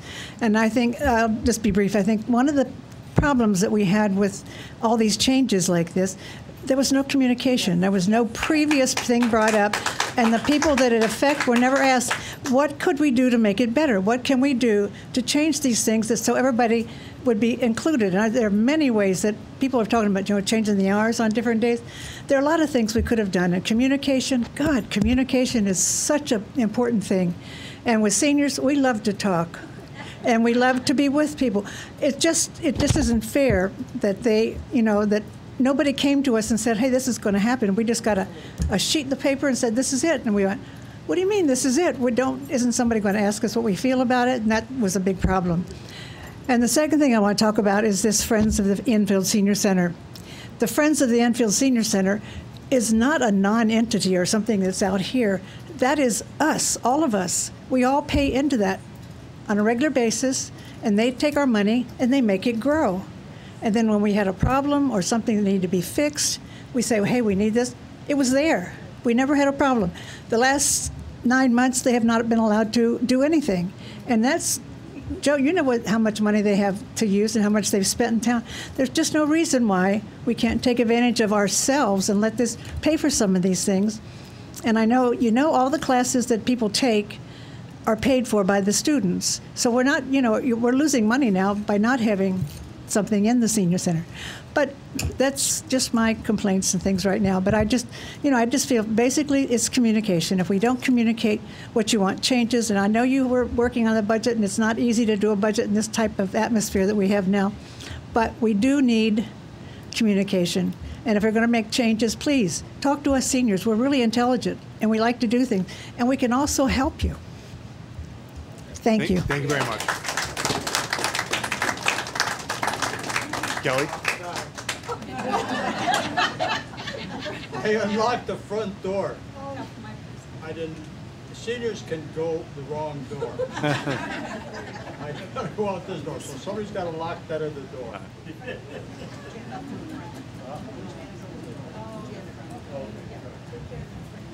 You want to be late? So welcome. So just so folks know, we have about 5 minutes left. So if anyone else after Kelly, most we can take 1 or 2 folks for the first time. Just so anyone who wants to speak, go ahead, Kelly. Kelly Hemler, 10 Hartford Ave. Because of Governor Malloy's cuts to the money coming back to Enfield, you folks had a difficult time closing the gap. I watched and went to some of the budget meetings, and I know it wasn't easy. There was a combination of increased taxes and some services adjusted, and I appreciate all your efforts, and I'm glad to see that the new budget, that all the changes were agreed to by the entire council. That means a lot. And that's it. Thank you. Thank you. Anyone else like to speak for the first time? We have about 4 minutes left for public communications. Anyone else for the first time? I want to make sure everyone has a chance to speak who wanted to speak. Anyone else like to speak for the second time? Go ahead, Judy. You got 3 minutes? All right. We'll try to fit in 2 more folks. Judy Kilty, 83 Abbey Road. I agree so much with what Helen said. So much of this could have been avoided if there had been communication, which there just doesn't seem to be. As a senior center member, a member of the Commission of Aging, and a member of Triad, I would like to see a well-advertised question and answer session with Jason and Mary at the senior center. There's so very many questions and little, if any, answers. It would be nice to have a dollar amount that this move saves, because I would assume someone must have that or they wouldn't have done this. I have to assume that Jason and Mary would be able to answer our questions definitively, or they would not have been hired for this position. I don't understand the connection between the rec center and the senior center. It may be obvious to some, but not to me, and I would like to have that explained in depth of how it benefits everyone. We have questions, we deserve answers, and I really think a detailed explanation of what the decision was based on would really, really help things and make people understand. But try to stop reacting to things and do something first and involve the people so that you don't have to react. Act with the people. Thank you. Thank you. Wendy, Wendy, and then ma'am, you'll be the last one. Okay. Sorry, we got an hour limit.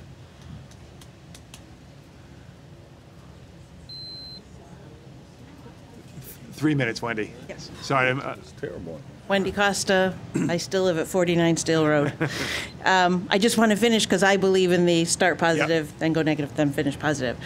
In the end, I just want to point out that the original town manager budget to keep services approximately the same was a $4 million increase.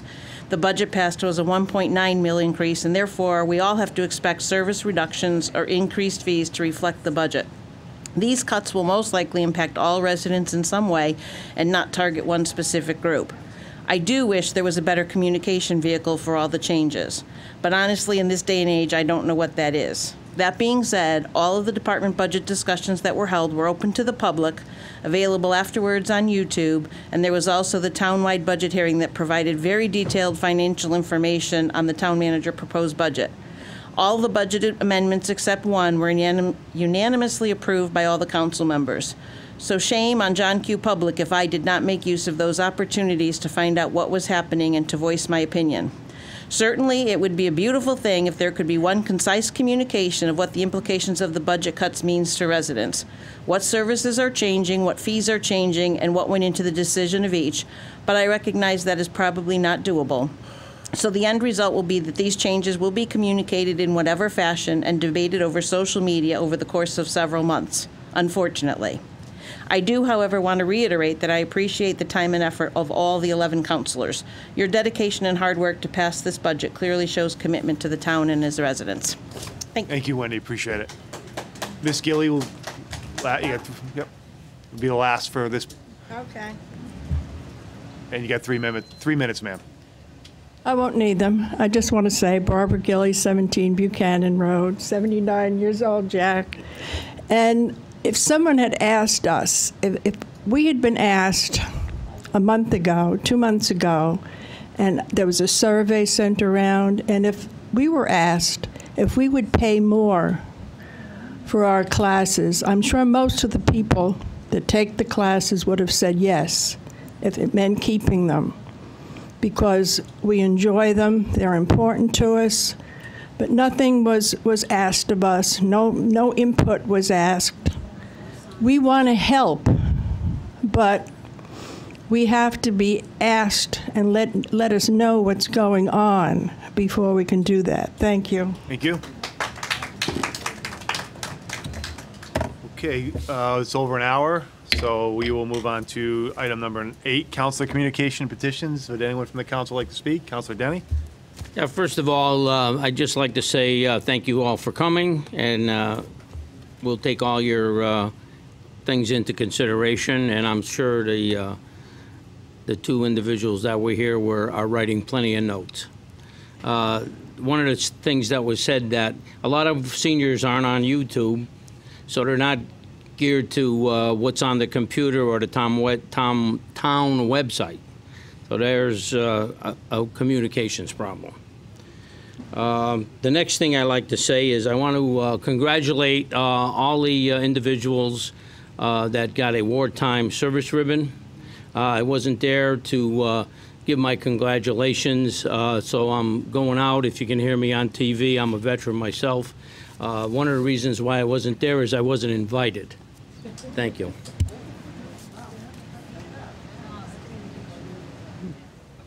Councilor Arnott.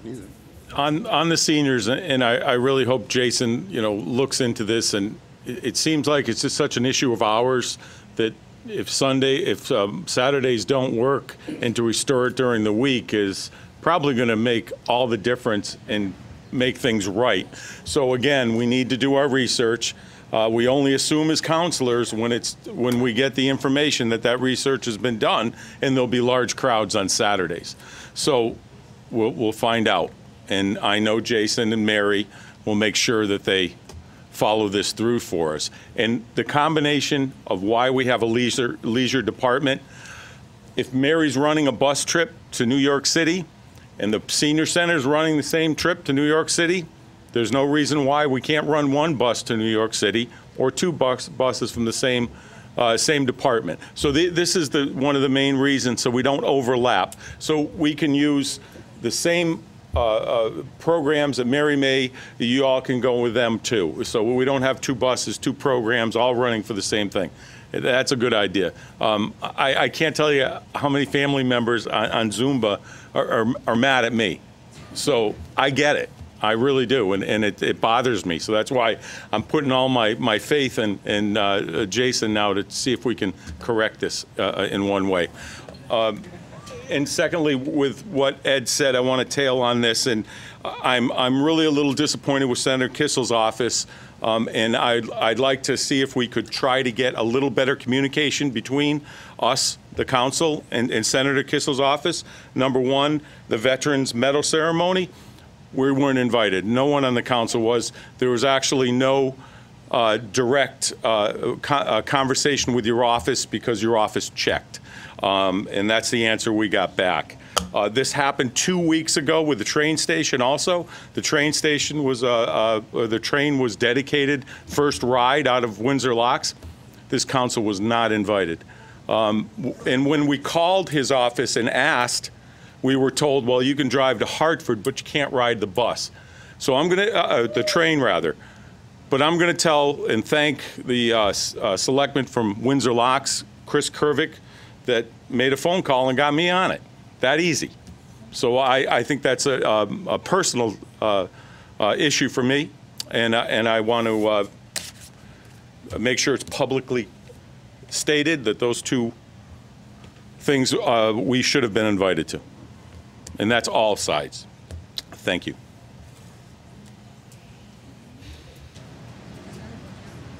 Councilor Crisati. I want to thank all the seniors that did show up today and state their opinion and their concerns about the communication that that maybe didn't take place, and that it will take place. I do have all the confidence in Jason and Mary to listen to your concerns and for them to correct any issues that will take place. But I have the utmost confidence in Jason and Mary to take care of this.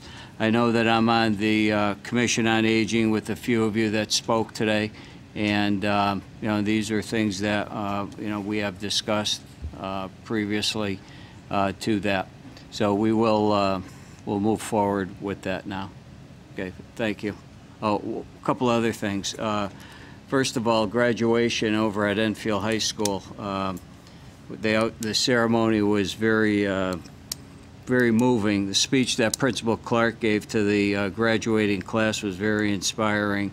And, you know, once again, congratulations to all the graduates of Enfield High School. On another note, the Hall of Fame Committee has announced their 2018 induction class, and the following people, Ryan Aiken, Rob Burns, Raphael Serrato, Kristen Carrot, Mike Lenahan, Fred Medina will be inducted in September.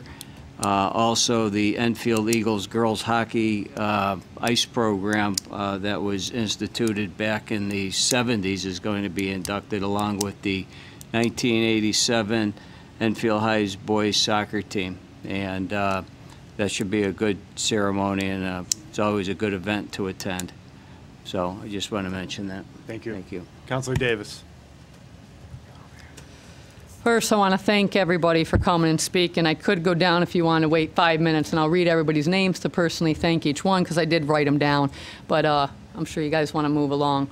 I don't think, as far as I can remember, that the council voted at all to cut the hours of the nights at the senior center. I don't recall any of us voting for that. If I'm wrong, I'm sorry, but I don't recall. It didn't go to a vote. Yes, it did. To cut the nights? We cut the hours, yeah. It was up to the staff to come up with a... Right, it's up to the staff to come up with it, but we didn't say to cut. We cut the hours, so it's a council decision. And I did want to clarify, Wendy, thank you for coming and speaking. And yes, that meeting, no Democrat was there. We had a fellow friend that lost their father. So we're actually there consulting the family, which was very important. This individual really needed support that night. So apologize that we did miss a meeting. But when someone loses a loved one, they kind of need support pretty bad. And that's where all of us showed up to be there. And I have total faith in Jason and Mary's going to do the right thing. They're going to communicate with everybody, and they're going to fix this. I just, you know, I know it. Mary's been great with all the programs in town. Jason's been great at the library. And I also know our town, I don't want to say acting, but, you know, you're our town manager. Chris Bromson went to the senior center because a lot of seniors told me that you were very respectful, that you listened to them, you know, and he was communicating. Yes, it was a little bit late. But do give them a chance, because he was there and he talked to everybody. And believe me, Bromson's going to do what he can to fix it, along with Jason and Mary. So it's not just being whipped under the rug and thrown away. You know, it's great that you all have such great sessions to switch things, and it still saves money. So it just needs a little more communication, tweaking, and I'm sure everything will be fine. I did go to the wartime service medal ceremony. Myself, being a combat veteran of 2 wars, Iraq and Afghanistan, was not invited also. But a friend called me 2 hours before it to ask if I would be there, and I said, what are you talking about? So they said, my dad's getting one. I said, I'll be there, and I showed up with my daughter. And I'll tell you, yes, the way it went down was wrong, because I texted you guys, and it was last minute, so no one can go. The mayor was there speaking, but so the way it went down was wrong. But I would tell you, if you were there to witness this, as much as people will be aggravated about other things, it's about our wartime heroes. And to see a lot of them from Vietnam that, you know, they were forgotten. And to watch them have their name be called and to be give their medal, it was, you know, you had tears in your eyes. Their families had tears. It was one of the most moving things I've ever witnessed. So I'm happy I got a phone call that one of my friend's dad was getting it, and I showed up, because be able to witness it is just something I'll never forget. So it was great, and I wish it was, you know, advertised a little better, yes, but I definitely want to say it was great and very touching.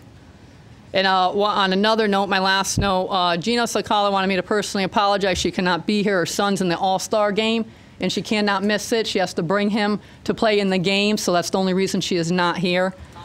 Thank you. Councilor Ongire. I wanted to thank all the seniors and everyone who spoke tonight.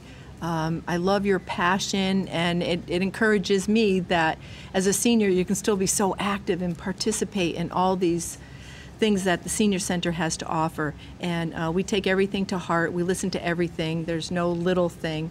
You know, everything matters, and I appreciate you all coming out.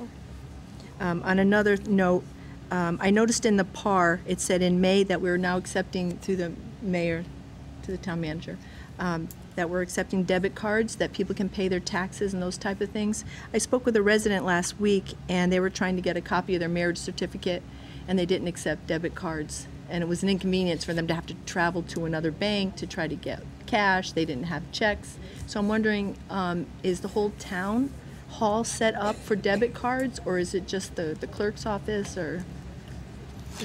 We'll have to look into it. I had seen that in the PAR report, and Mr. Wilcox is here, but we can talk to the clerk's office after and give you a report after tonight. Okay, thank you.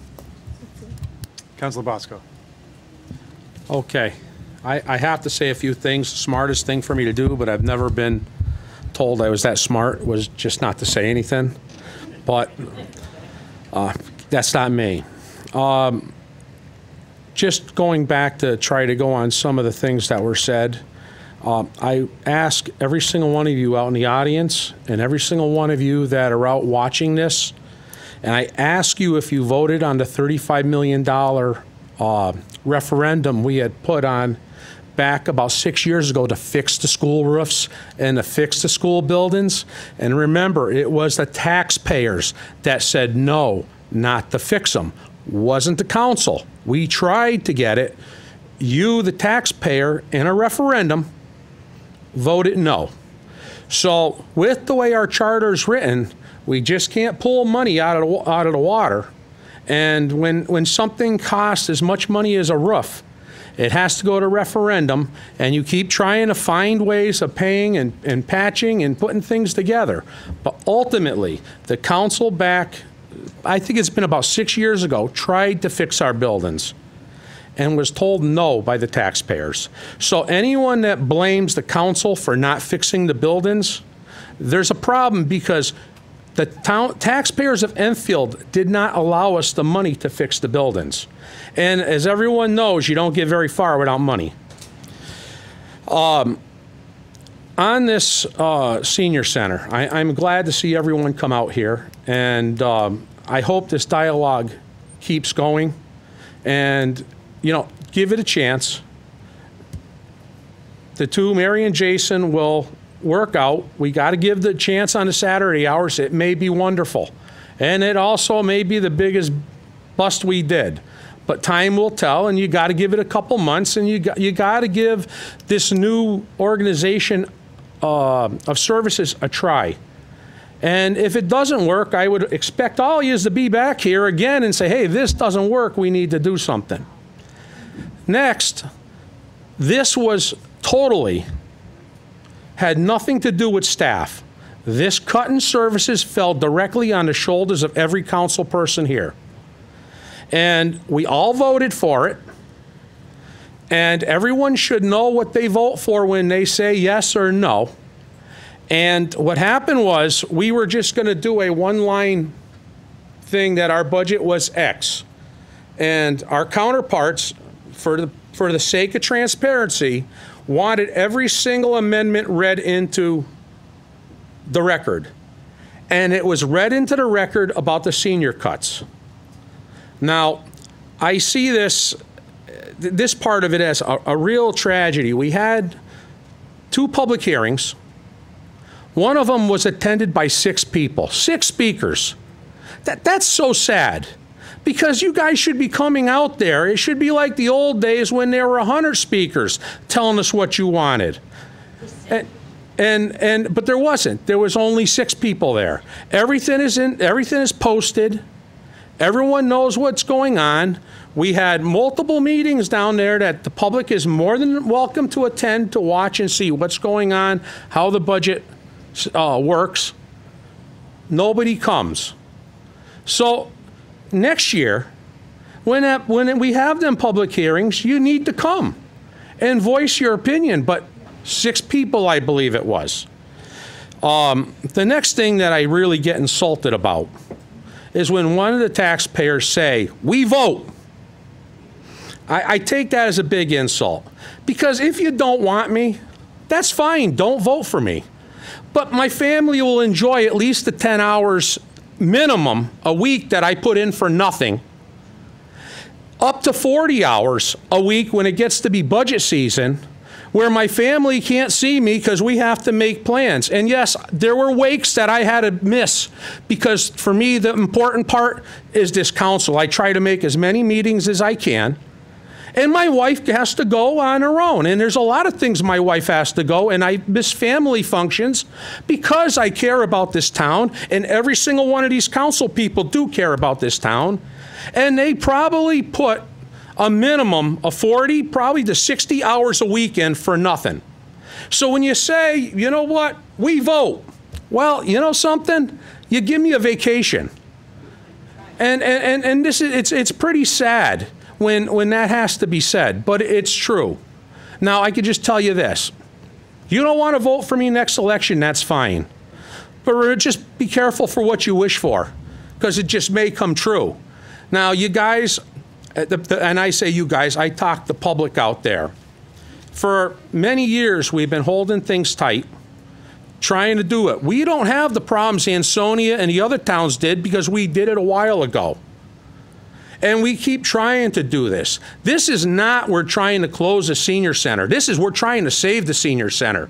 If you don't think as many people who say we need to cut the funding to education don't say we need to cut the funding to the senior center, we have a problem. We have 45,000 people in this town and 300 people that attend the senior center. And let me tell you, for them 300 people, that is the most wonderful thing, and I don't want to take anything away from anyone. But we laid off 17 people and probably didn't fill 35 positions. Them people don't even have a place to go or somewhere to eat anymore other than unemployment. So let's all just put our heads together.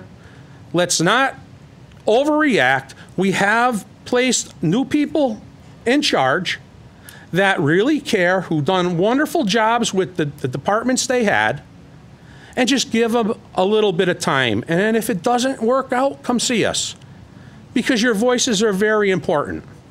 But it's not going to change just tonight. We have to run this thing through and try it, because there may be a lot of people that like Saturdays. Smartest thing for anyone to do is just don't go and boycott Saturday, because then if no one comes, then we have to change the hours. But that's where it comes. And there's one more thing that's right on the tip of my tongue, and I don't remember. I guess I must be getting a senior moment. But thank you. And you know, I did not try to insult anybody or do, but if you took it as an insult, I apologize, but I guess I was insulted too. Thank you. Okay. Deputy Mayor Suzak. Joey, you're always a tough act to follow. I guess for me, the understanding of how recreation and senior center go together is that our seniors now, as we've seen, are much more active. And as I sat on leisure and Tom sat with me, we always had to provide things like pickleball. Pickleball can't be provided by the senior center. We had to look to Mary to organize and get us facilities outside. And from my understanding, that's not the only program that had to be provided in that fashion. You know, as for Saturday hours, I listened. It's something we all need to do. Our staff went to other communities. Glastonbury offers a similar amount of hours to the town of Enfield, and they offer Saturday hours. So that is brought forward to try in Enfield. If we aspire to other communities, then we should look to that.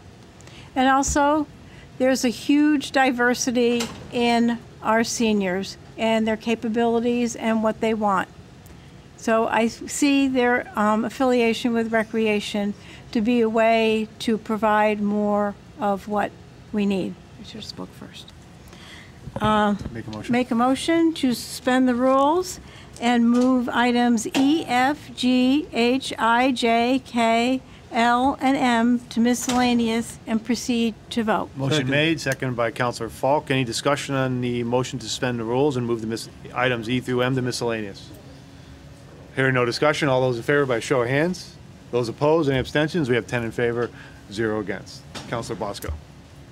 Well, just that everyone walked out, but I just want to go one more thing. You don't use savings for daily operating expenses. So the Friends of the Senior Center have money. We should use that money when it needs to be used. If you use it for operating expenses, it won't be there when you need it. It's the same as our fund balance. Thank you. Councilor Falk? Sorry, Councilor. No. Yep. I've served on the town council for a long time, back in the 90s, and went through a lot of budgets. And this was perhaps the most difficult budget that I've ever had to deal with. Last year, we set the budget, and then 6 months in, the governor cut us by, I don't know, $7 or $8 million, put us in a big hole. And the town staff was great at coming up with ways to fill that hole, but basically all it did was kick the can down the road. The problem didn't go away. We still had that $8 million hole at the beginning of this budget season, and we couldn't ignore it. We had to deal with it. So the manager had proposed a humongous tax increase, 3.5 mil, I think, something in that ballpark. And we were able to cut it down to 1.9, and we did that by working together and doing the best that we could with what we had. And as the governor said, you know, when he did this, it's a shared pain, I think he called it, shared pain. And every budget in town was affected by what we did here, trying to save money so that we didn't have a 3.5 mil tax increase. And even at the 1.9, it's still a lot of money, but you heard the problem with the services that got cut. We hit everybody's budget, overtime, you name it. We nickel-dimed that budget to death so that we could get that mill rate down as low as we could. So it is frustrating, but it's reality, and we dealt with it the best we could. Thank you. Councilor None. So although the governor was definitely to blame for the largest portion of it, our state legislature also cut our budget last year. So it's enough pain can go around.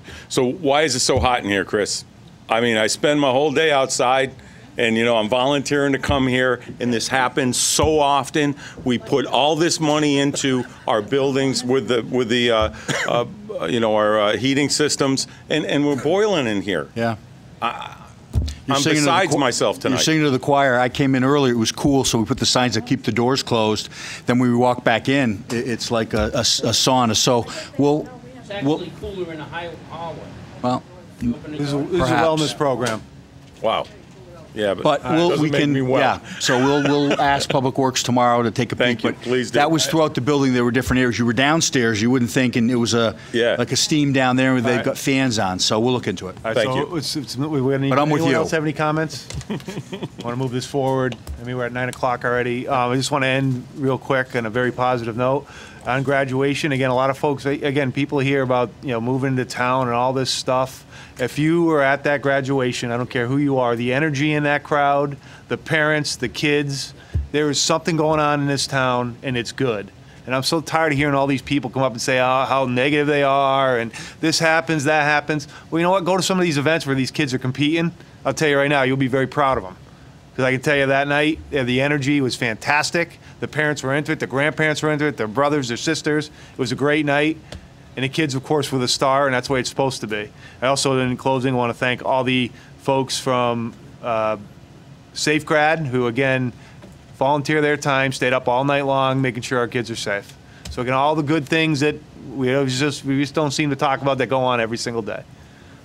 So, moving on. Item 9, Town Manager Report. Thank you, Mr. Mayor. A couple of matters to report on, and I would just echo your sentiments. You know, I've been doing this for 5 weeks, being your acting town manager, and it has been amazing. It has been challenging, but it has been gratifying. And I can tell you firsthand, you have incredible people that live in this town, and you have incredible people who work for this town. It is a great place to live and work, and I think there is going to be a lot of exciting developments going forward in the community. And I echo what you've said. I think sometimes when obviously people are upset, they come out more than when they're happy, especially in the summer. But I'll commend all of the seniors that were here this evening. They feel very passionately about it. It's hot in here, as Mr. Arventelli said, but they talked to you with civility, with respect, and you returned it. And that's what democracy is all about. I would just echo with what Councilor Arventelli had said about invitations. You know, I really can't compel people to invite us to events, but I would say this in the same matter that the mayor did about how exciting and the enthusiasm and the spirit at the high school. Well, an event at the train station would have been nice for us to attend. I would have liked to have gone because we're working hard on that. And I had gone to Windsor Locks to meet with Chris Kervick, and it would have been exciting to see the end result. You read now about the ridership, 10,000 people a day, and it would give us something to look forward to. So from that perspective, I would ask people to try to consider and to include us. And likewise with the Veterans ceremony, I just think, as Liz told us how beautiful it was, I would have liked to have been there on behalf of your town and let those veterans know that we care about them and that we didn't come because we didn't want to or we were too busy. We didn't know about it. And I'm not casting aspersions, but I know that you'll talk to your counterparts. And I think for town events like that, where we can celebrate our veterans and celebrate our community, please invite us all. It makes it richer. The community sees everybody there, us working hand in hand, and I think that's what we all aspire to do. 2 reports on the South River Street Bridge.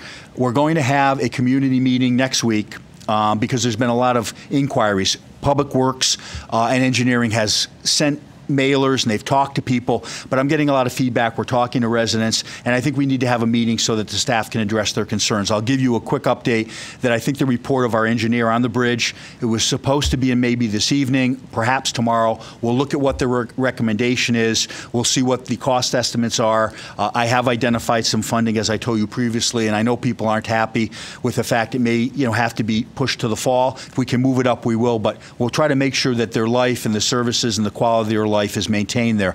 I met with the fire department last week, Chief Billy Preventure, with Public Works to make sure that public safety vehicles and all of those concerns are addressed, and they are, and we'll continue to do the outreach. But residents should know they'll be being contacted for a meeting next week here in the town hall to address their concerns. I would just like to say, too, I think sometimes it's in the agenda and people don't really understand it or stay up to watch the end. So I'll report that we have 2 items on tonight we talked about at the last meeting, and it's a fulfillment that the council wanted to do in regard to the cleaning of Henry Barnard. So there's a resolution on for $20,000 to Public Works for additional cleaning staff to make sure the schools are cleaned by the time we go back, and another $20,000 that you had wanted for the outside consulting to make sure we can address those concerns. So that's on for action. And also the position that I'm filling for the Environmental Health and Safety Officer, which we talked about. Public Works and Steve Belinda did a real good job to get that done, to make the changes I wanted. So this person is also directly responsible for our buildings, and also will look at broader safety for the town wide. And that's on for tonight, and then we can advertise it and hopefully fill that position. So we are getting things done. We talked about that from the last meeting, and that was the funding that was coming from the Board of Ed. I'm not going to get into the weeds on the check or where the money. That is the money that the Board of Ed, the $100,000 that they had said was coming to us. John Wilcox is here when those items come up, but suffice it to say, he has assured me that with the year-end adjustment, he's talked to the Board of Education that they would have that money additionally at the end of the year, $100,000, and then we are taking it basically from contingency tonight, but when the books are balanced and the money to the Board of Ed and the town is equated, we will be receiving that $100,000. Also, there was talk, we had done a transfer, and I was asked about, well, we did an IT transfer, which does joint technology with the Board of Ed, and it was for exactly $100,000, and that was to go from purchase to leasing. I talked to Mr. Russell this morning and say, look, there's no connectivity between those 2 issues. And he said, not to his knowledge, absolutely not, that he's been working on that for about a year and a half, and that he had proposed it during the budget before any of this surplus from the board was forthcoming. So I believe that it's a clean, separate transaction for the 2, and you should have confidence in knowing that that money is separate and apart from that other line on at the last meeting. And that's all I have. Question? Councilor Paul? On the South River Street Bridge, I believe that there is like $5 million in a federal grant that was supposed to put in a bike path along the brook and replace that bridge as part of the $5 million in the federal grant. So the bridge replacement is slated, and we do have a grant, and that's slated for 2021. This is what we're going to do before then to get it reopened and how we're going to pay for it. until 2021. So the money is correct. So whatever you do temporarily, then you're going to get rid of when you replace the whole bridge. Well, that's why we want to be very cautious about, we don't want to, as they say, throw good money after bad. We want to address it and restore the bridge for use by residents within the realm of having funds to do it, and not spend so much that we are throwing money away because it's going to be ripped down in 2021 altogether. So we're trying to mesh it so it's temporary, but it makes sense to spend the money for the next couple of years to have it reopened. Well, getting back to the $5 million to get the grant, because it exceeds $600,000 or $700,000, which is our limit, we have to go to referendum in order to authorize spending that. I assume you're aware of that, because Peter Brighton was working on that, and it came up many times in the Economic Development Commission meetings. The fact that was coming through, and the only way that we could do this is a referendum question authorizing, even though it's federally funded, it comes out of our budget first and then we get reimbursed. So there have to be a referendum, and is that in the works? Well, you have to have public hearings. I'll say this. Advertising and all that stuff for a referendum question. I don't have all the answers, and it's hot, but I'll tell you, we'll cross that bridge when we get to it. Yeah, well, you don't have too long. They're looking at it. It has to be done by like September or something like that. We don't, I can't answer all the specifics. They're aware of it. They know what the grant share is. Mr. Wilcox is aware, and Public Works is aware, and they seem, in all my discussions with them, they were confident. But you're right, Peter. People think sometimes there's grant money, but there is still, it can be a mechanism that there's a referendum on a lot of different projects. It isn't just a fait accompli because we have a 80-20 grant from the state. Much like the school, we haven't, a reimbursement we're going to hear about later, but we still have to go to referendum to get our share authorized. So they understand that. I just don't want it to get lost. It's important. Thank you. Thank you. Councilor No. So if we're getting the grant in 2021, can't we do the work now and get the grant money back in 2021 and just replace the bridge with the money we're going to have to come up with anyway, and then wait for the state money in 2021? Can that be done? I asked the DPW, they, and I don't want to get into detail, Mr. Bilmus is on vacation, but he can elaborate further. We can put it on in August, but they're thinking, because of the way it's worded and what Peter has said, no, they're separate. Yeah, okay, thank you. We looked at that too. People have talked about temporary bridges, like Bridge over River Kwai to do it, but there's still, we have to go through the process of the DOT. They have to look at it, give approval, so it's not easy. And people do have good ideas, and we do listen and try to run them to ground, but a lot of them just, under the structure, when you're dealing with the state, nothing seems to be quick. Councilor Denny.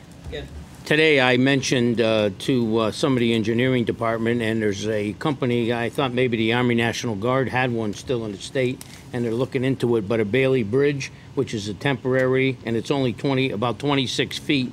So it's, and it's not something you need a crane with. You can assemble this Bailey Bridge by hand and just put it over the span. And so they're looking into it, and there's a company in Worcester that has one. So I don't know what the cost is and whatever, but they're gonna play with it. Thank you. Item 10, Town Attorney Report. Maria. Good evening. There's no formal report tonight. We made Mark say some stuff last meeting. That's okay. Thank you. All right, moving on to item 11, report of special committees. Councilor Muller. Quick joint facilities update. The Henry Barnard Roof Project has been submitted to the state and is pending review. Once approved, the project will go out to bid. Construction is estimated to take about 2 weeks. So again, be clear, in July, we expect to start the roof. In July, we expect to start the roof. Some comments were made, but we're actually addressing the issue through the budget. Right, the building envelope. All right. The only thing I will add on, we had a meeting of the governance, and we're hoping to have, we had a good meeting with Gina and Councilor Sakala and Councilor Muller. We're hoping to have a suppository, for lack of a better word, for policies where we can have one-stop shopping of all policies. So we finally get everything in writing, get it to an easy location so folks can see exactly what we say we're going to do, and it's in writing. And we also have some pretty good ideas with our finance director to start managing the budget, on a monthly basis. What I mean by that is making sure expenditures, what's happening with CIP, and some of the other things going on. So again, we really take it like a mini board of finance where we report back to the council. So we had a good meeting. We're meeting every month. Councilor Bosco? Yeah, July 12th, just for anyone that wants to have any input on the Mullen Road intersection with Steele at 2 o'clock July 12th. We're going to have a meeting, and we arranged it so if anyone wants to speak, normally the public meetings, there's no public input, but this time we moved it so if you have a concern about Mullen and Steele, you're more than welcome to come down and speak your piece, and then we'll try to figure out what we're going to do. Thank you. It's here at the town hall. Yeah, here at the town hall. Thank you. Was it Enfield, right? Moving on to item 12, old business, items A, 1 through 2, appointments for the town council. We have none on page 1. Appointments through 3 through 16 on page 2, we have none. On page 3, appointments 17 through 20, again, we have none. Moving on to old business, item B, appointments by the town manager, items 1 through 9, none for the on page 3. Items 10 through 15 for the town manager, any appointments? Item C, the resolution discussion on Enfield High renovation committee is still on the table, remains tabled. Item 13, new business, A, C, A, consent agenda, we have none. Item B, appointments by the town council, we have none. Item C, appointments by the town manager, we have none. Item D, appointments for P&Z commission appointed, again, council approved, we have none. Item 14, items for discussion. Item A, consent agenda, again, we have none. Item B, appointments town council, we have none.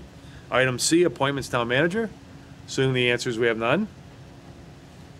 Assuming silence means that you're right. Item D, P&Z commission appointed, again, we have none. And now we move on to item 15, miscellaneous, where items E through M have been moved prior by the council. First amendment or for discussion, item E. Mr. Mayor? Yep. That can remain on the table, and I can address it under item F. Okay, item E will remain on the table. Do we have to make a motion to move it back to the table? Well, Right. I don't think you removed it, did they? No, so it we stays, can, right. so Suzanne, just curious, next week it'll still be under items, or next meeting will be Month. item discussion? New business, got it, okay, thank you. Want to make sure we dot our i's. So E will be at new business next meeting. Item F, discussion resolution authorizing the town manager to amend and access and confidentiality agreement with Yankee Gas Company. I'll say it right one of these times. Resolution authorizing the acting town manager to sign an amendment to an access and confidential agreement with Yankee Gas Company and Connecticut Light and Power, each doing business on Eversource Energy. Resolved that the acting town manager, Christopher W. Bronson, is authorized to sign an amendment to an access and confidential agreement. Got it right? I should stop there, right? Yep. Drafted on behalf of the town by attorney Andrew Davis of Shippen and Goodman, in the name and behalf of the town of Enfield and Yankee Gas Service Company and Connecticut Light and Power Company, each doing business as Eversource Energy, submitted on June 28, 2018 by the town manager's office. So moved. By Councilor None, seconded by Deputy Mayor Suzak. Chris. Yes, basically, the prior item was tabled. We had a discussion this morning with our counterparts with the state and the federal government in regard to the train station, where we're at, and we'll have an update in August, but it was premature at this point. They wanted some documentation that John and Mike Cirillo are forwarding to them in regard to invoices in regard to the last item, so they asked that we push that. In regard to this item, basically, we are having to, if we want to move forward at our site down there, just a very quick overview, the Eversource property is there. So we have entered into, and we've had state grant money to do it, an access agreement with Eversource. There's confidentiality, so we can't discuss what really has gone on, but they've done a lot of testing. Circumstances arose that necessitated them to get a longer period of time to conclude the phase 2 testing, environmental testing. So the anticipated date would be, if we sign this, we're confident Eversource will, and that hopefully by the end of August they'll conclude all of the testing and we'll have results back in. Then we'll be in a position to see how we're going to proceed, and we'll have another call with both the state and the federal government in regard to moving the project forward. So that's why the first one isn't on, and that's why the second one is. Any questions? Yes. Councilor Denny. Well, I'm just nervous about this whole thing because there's contamination there, correct?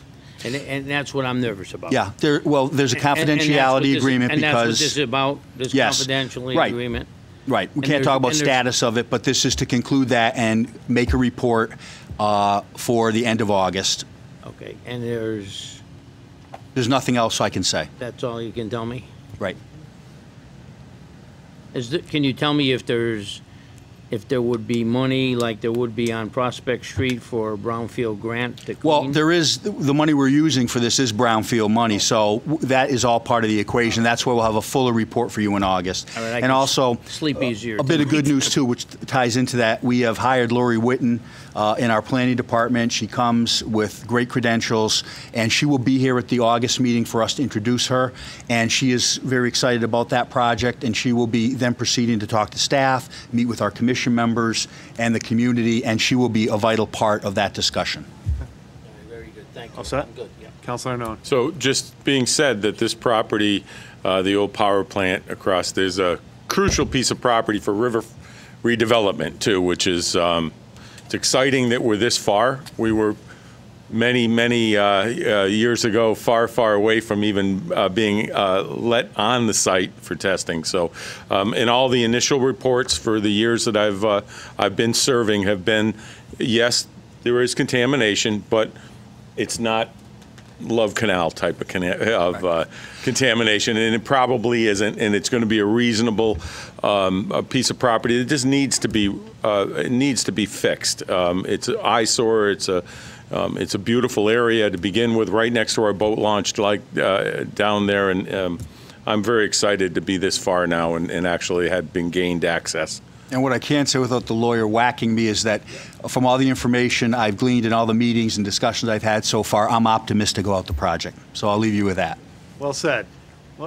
Well said. Anyone else have any discussion? Hearing none, roll call, please. Councilor Denny. 4. Councilor Falk. 4. Mayor Ludwig. 4. Councilor Muller. 4. Deputy Mayor Suzak. Really? 4. Councilor Ungary. 4. I'm gonna say the Councilor same thing. Arnone. 4. Councilor Bosco. 4. Councilor Crissati. 4. Councilor Davis has left the meeting, so there's 9 in favor, none against, and no abstentions.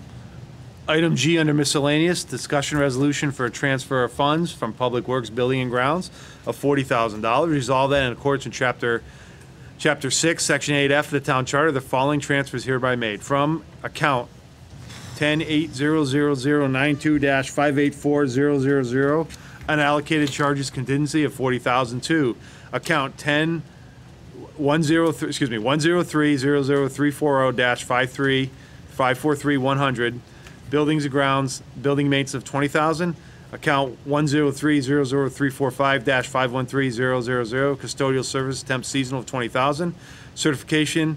I hereby certify the above funds are available on July 1, 2018 by our Director of Finance, John Wilcox, approved by Town Manager Chris Bronson on 6/28/18. So moved. By Councilor Falk, seconded by Councilor Crissati.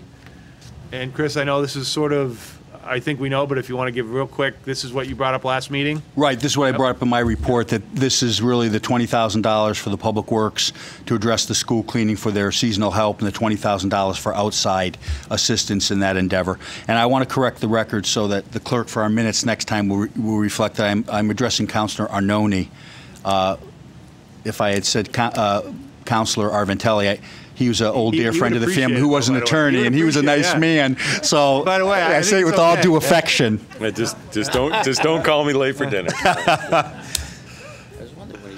So any discussion on the, again, this is what we talked about last meeting, again, addressing this, not only Henry Barnard, but also all our elementary schools. Correct. Again, so this is in joint collaboration with the Board of Education.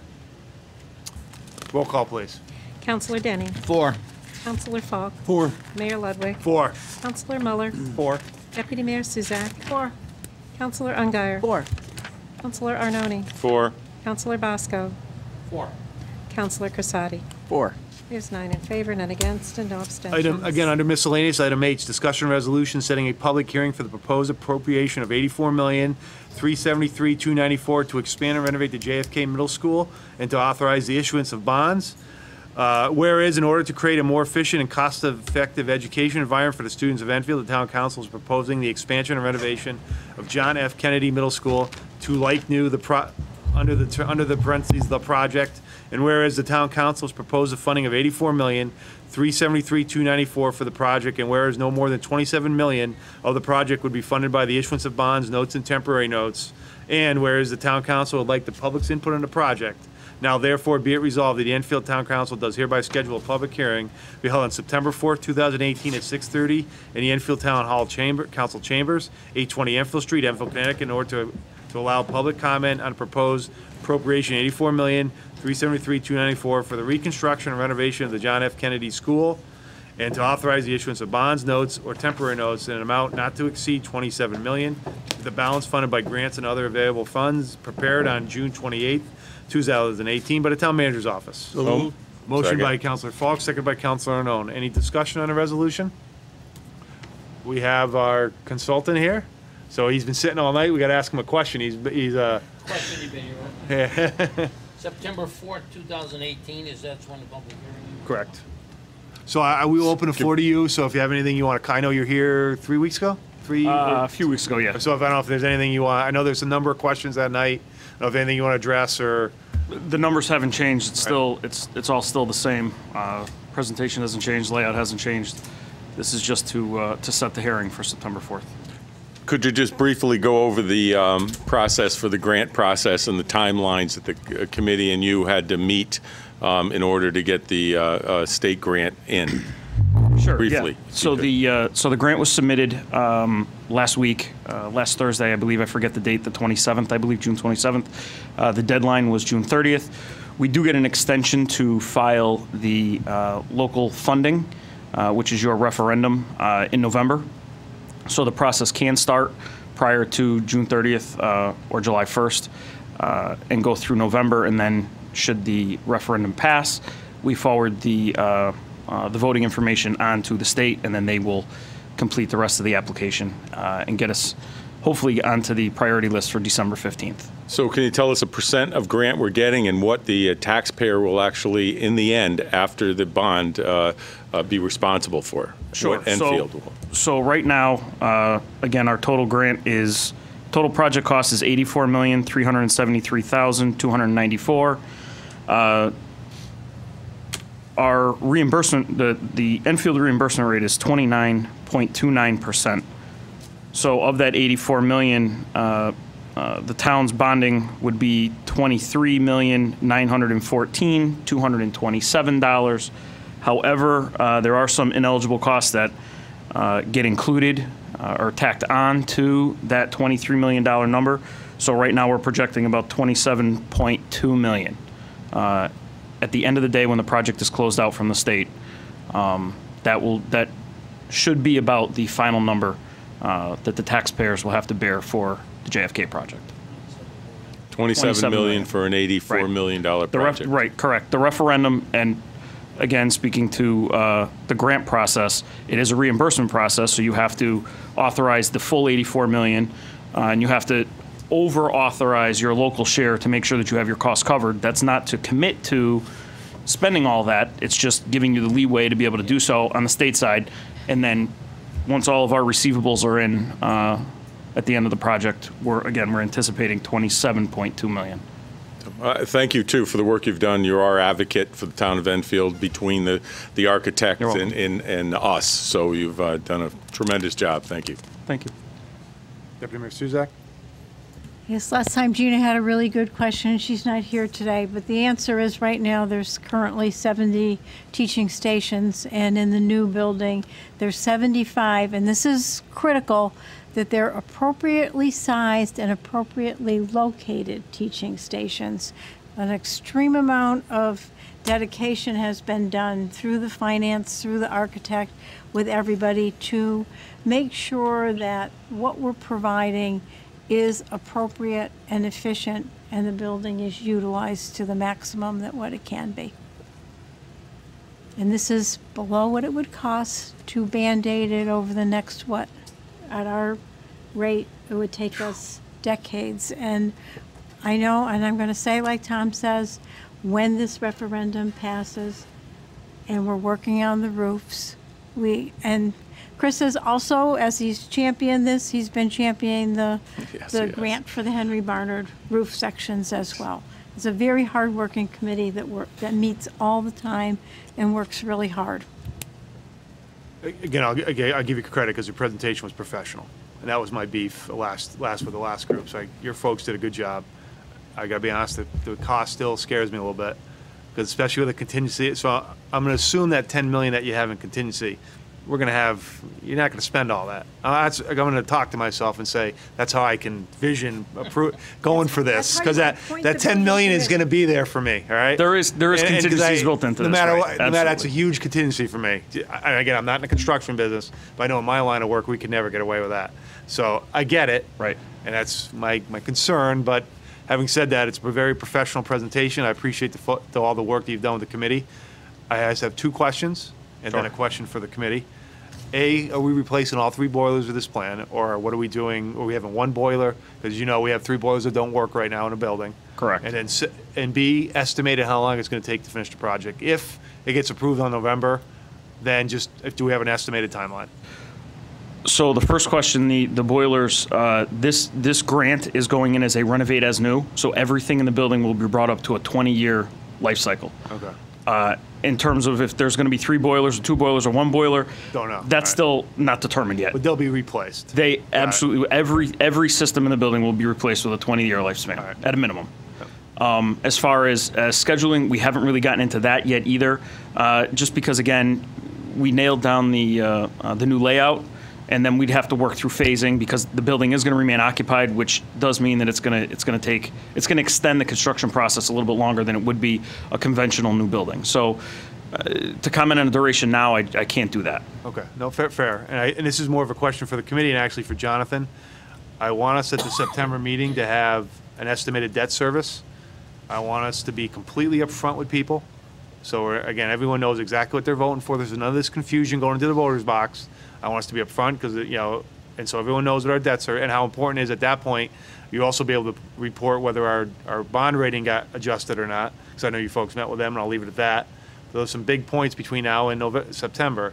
And my only other suggestion, just a suggestion from what I've heard from folks, we have a plan for the rest of the buildings in town. I know it's not official. I know that the committee's working on it. They meet every week. Again, a high-level summary of what we may or may not do with those buildings, in my opinion, is going to help folks know that we have a plan, not just for JFK, but what we're going to do for the remaining 28 buildings that we have in town or so. And so I think that's key to help folks understand it. Again, we're not going to keep coming out every year for another building. So I think it's not a suggestion to you, but for the committee, I know I've talked to Deputy Mayor Suzak about that. We really need to have something in writing so folks understand we have a plan for, and again, it's not going to be etched in stone. I understand it's got to go through the committee and everything else and then public hearings, but to have something, hey, we're working on trying to limit our real estate in town. And so I think that's, for me, important. I think, to your point, it could pass. So that's just and again, thank you very much. I think you folks did a great job on this thing. Great. Anyone Thank have you. any questions? Deputy Mayor Suzak. I'm going to attempt to answer some of your questions so that everybody in the audience gets to hear everything. I mean, also with having a contingency, it also has 4% escalation. And our original estimate when we put out the RFQ was 2021. As I shared with the committee, I say to people, construction's not like opening an umbrella. You got a lot of work ahead of time, and you got a lot of work once you break ground. So it is very important that we do that.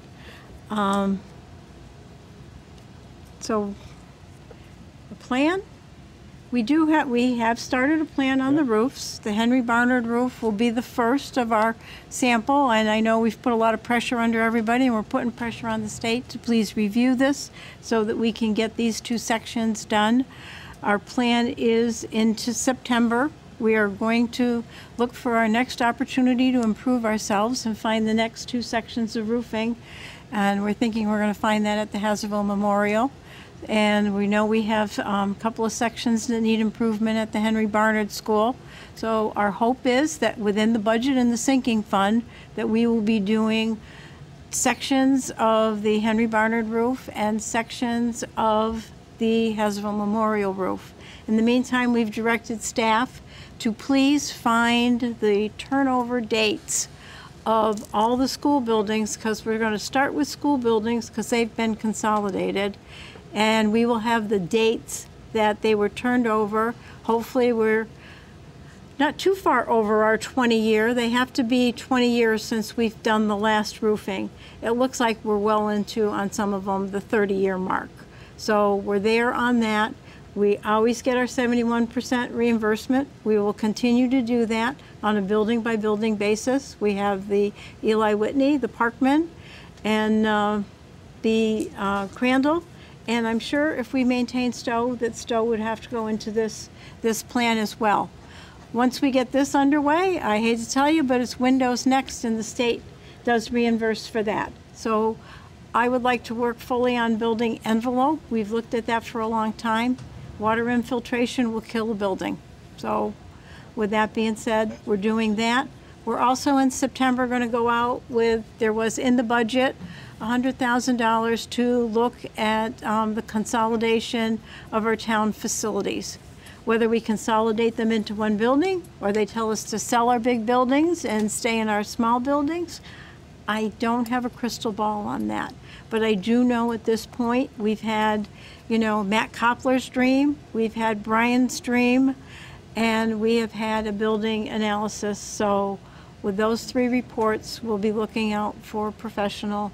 And right now we're looking for a, again, owner rep to help us on the way. And if Joe and Tom want to add anything, and Bob's our new person who's come into our meetings, and we welcome him. My dream is to sell them, but I won't. You don't want my dream?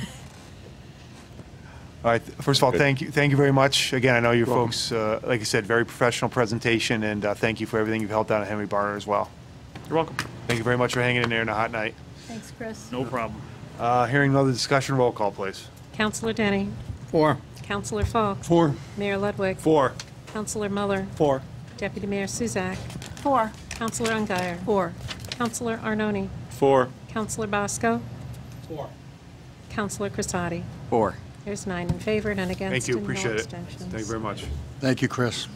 Item I, discussion resolution under miscellaneous, resolution to amend the facilities assistant job description. Resolved that in accordance with Chapter 7, Section 2 of the Town Charter, the Enfield Town Council does hereby amend the job description of the position of facilities assistant, submitted on July 2nd, 2018, submitted by Don Homer Bouthier, Director of Social Services. By Councilor Muller, seconded by Councilor Crisati. Hey, Don, welcome. Again, thank you for hanging. Sure. You got a sweater on. I just want to let you know it's 82 degrees. I just checked for Councilor Thank you. Arnone You as got a I walked sweater up on. here. And you got a sweater on. Yes, well, you know. But look at him. Suits. Yeah. Feel bad. Feel bad for you all. Mr. Mayor, I just as a preamble, I'd like to thank Dawn for coming. This is part of a real thoughtful, well-planned reorg that she has been working on. She's been incredible assisting me in understanding social services, all of the different programs.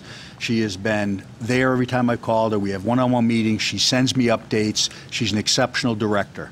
And I would like to say this, that, you know, when a general gives a commander an order, take the hill, and they take the hill, and, you know, there obviously are casualties. You don't blame the commander, you blame the general. Right. So I would just like to say in regard to communication and other matters, that's not the responsibility. And she was given a task to do, and she did it. I've talked to her. She's been incredible helping us in the transition with Jay and with Mary. And I thank her for that, and I appreciate her, and I think she's an asset to the community. Thank you very much. Thank you, Chris. So I have a trifecta here for job specs, so we'll do one at a time. If you have questions. Any questions on this job for Don? Or you want to give a little background, Don, real quick? Sure. So we've been working on since I got here, and I think it was one of the first conversations I had both with Councilor Arnone and Councilor Denny, is that DSS was kind of really spread out and all over the board.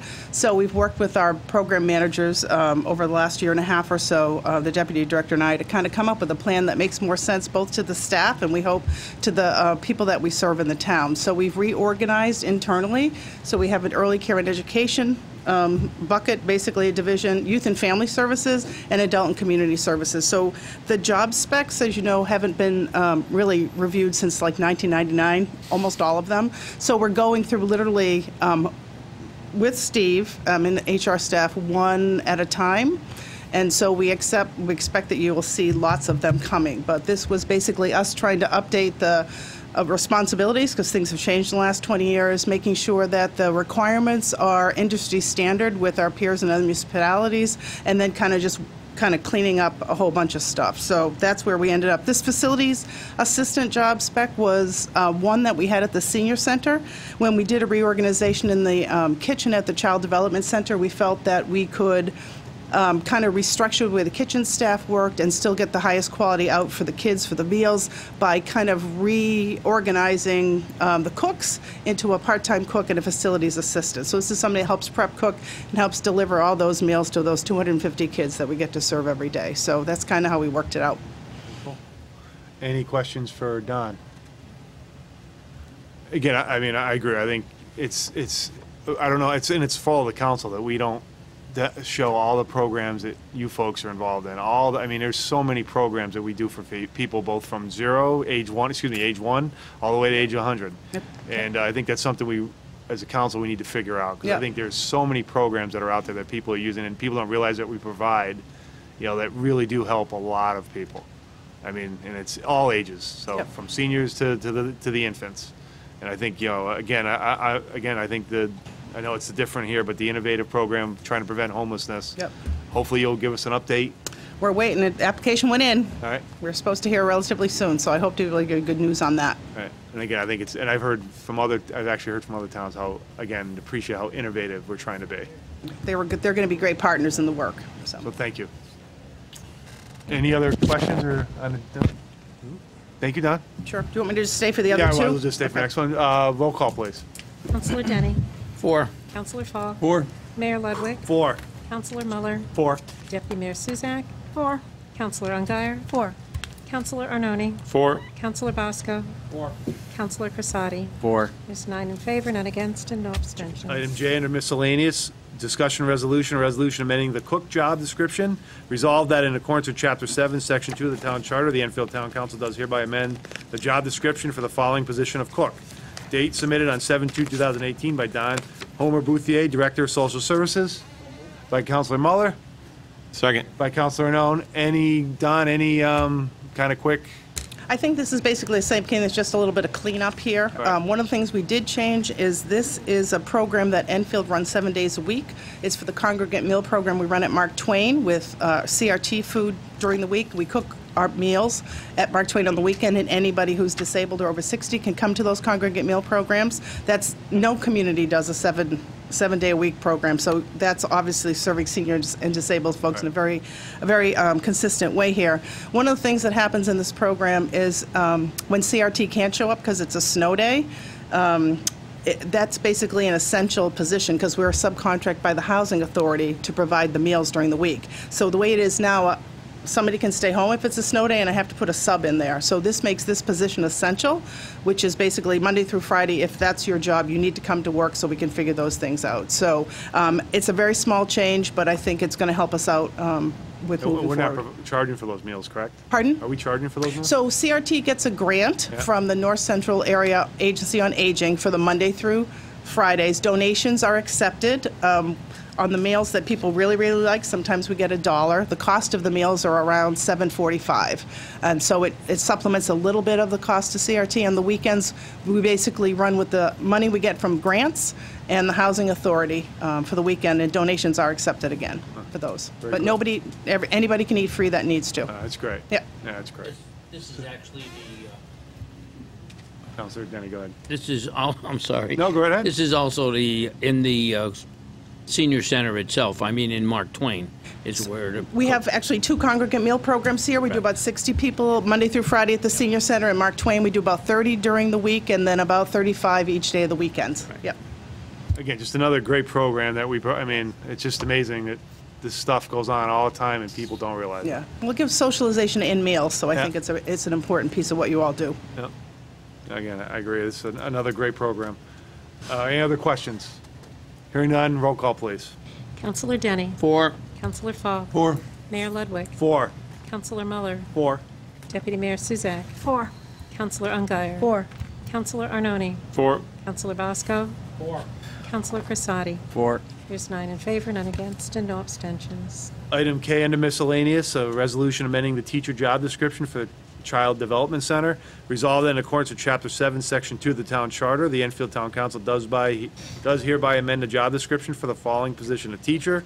Date submitted on 6/21/2018 by Don Homer Bouthier, Director of Social Services.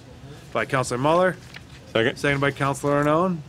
Don, again, anything on this one? Well, I think for this one, the big change is moving more toward the national accreditation standards, because our centers, all our programs that can be nationally accredited are nationally accredited. And so this reflects a change not just to teaching kids like letters and colors, but social emotional skills and prevention skills and other things. We're really starting with the really young ones and really aligning with the school district, which I think is going to make a much better program. So that's all this is again, a little cleanup of what our expectations are 20 years later, and what the national standards are. Well, again, thank you for hanging in there on a very hot night. Appreciate it. Any questions for Don? Roll call, please. Counselor Denny. 4. Counselor Fall. 4. Mayor Ludwig. 4. Counselor Muller. 4. Deputy Mayor Suzak. 4. Counselor Ungary. 4. Counselor Arnone. 4. Counselor Bosco. 4. Counselor Crissati. 4. There's 9 in favor, none against, and no abstentions. Thank you, Don. Appreciate it. Item L, discussion resolution, resolution amending the environmental health and safety manager job description. Resolved that in accordance with Chapter 7, Section 2 of the Town Charter, the Enfield Town Council does hereby amend the job description for the position of our environmental health and safety manager, submitted on June 25th, 2018 by Steve Belinda, Director of Human Resources. So moved. By Councilor Arnone, seconded by Councilor Falk. Any discussion, or Chris, real Just quick? to be clear, it is not a new position. It is merely a new job description to include the responsibilities I outlined earlier. It is part-time, non-union. It was budgeted, and it will be within that budget with expanded responsibility. And again, direct response from working with the Board of Education and the issues at the school. Correct. To have an actual person responsible for the schools, their safety, their cleanliness, and town buildings. And also, this individual is going to do more in helping to assist other directors in doing incident and investigation reports when there are on-the-job injuries, seeking to ensure that they don't occur again in the future. Is it possible, and I know it's not my jurisdiction, so I don't want to speak for anyone in the Public Safety Committee, can they get reports once this gets up and running on how the progress that we're making or whatever we're doing?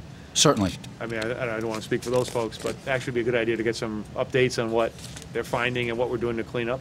Yep. So again, we minimize that misinformation that went out there. I'm sorry, Public Works. I apologize. I meant Public Works. All right. We can incorporate that. Yeah. I was thinking Public Works. Sorry.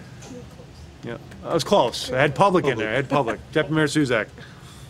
We actually get updates from the DPW at facilities because we have BOE people there and we have town council there. So all along we have been getting updates from Greg Gabinell on, the work that's being done for the cleanup and updates and, some of the trials and tribulations that they have of the cleaning and, how, we need to maybe run a little leaner machine, so to speak. Cleaner? Did you say cleaner machine? Or leaner? Oh, leaner. It'd be great if we get these reports already. I apologize, but if we can get maybe a copy, it would be nice. I would like to see that. Yeah. No further discussion. Roll call, please. Counselor Denny. 4. Counselor Fall. 4. Mayor Ludwig. 4. Counselor Muller. 4. Deputy Mayor Suzak. 4. Counselor Ungary. 4. Counselor Arnone. 4. Counselor Bosco. 4. Counselor Crissati. 4. There's 9 in favor, none against, no abstentions. Item M under miscellaneous discussion resolution authorizing the acting town manager to enter an agreement with Petty Care Services LLC. Resolved that Christopher W. Bronson, acting town manager, is empowered to execute and deliver in the name and behalf of this municipality an agreement with Petty Care Services LLC, subject to the review of the town attorney, prepared by the town manager's office on June 28, 2018. So moved. By Councilor Marler, seconded by Councilor Arnone. Chris? Just again, as previously stated, this is restoration of a service that was very popular and I think necessary at the senior center, but we're now doing it in accordance with what our insurance carrier recommended and our town attorney in conformity with our town facilities use policy. So we have this in place. Everybody knows their responsibilities, and this individual now, we will know, will be insured to protect themselves and us. I mean, great news. I mean, we have to manage our reliability, so it's very much appreciated by our town attorney. Thank you, Maria. I mean, not that we didn't want to provide the service, we just had to make sure that taxpayers were protected. So I appreciate that. Yeah, I know. I wish everybody was still here because this is one of the ones where you can actually fix, and we hope that all will get fixed. But this didn't at no cost to the senior center nor the taxpayer that we're able to bring this service back from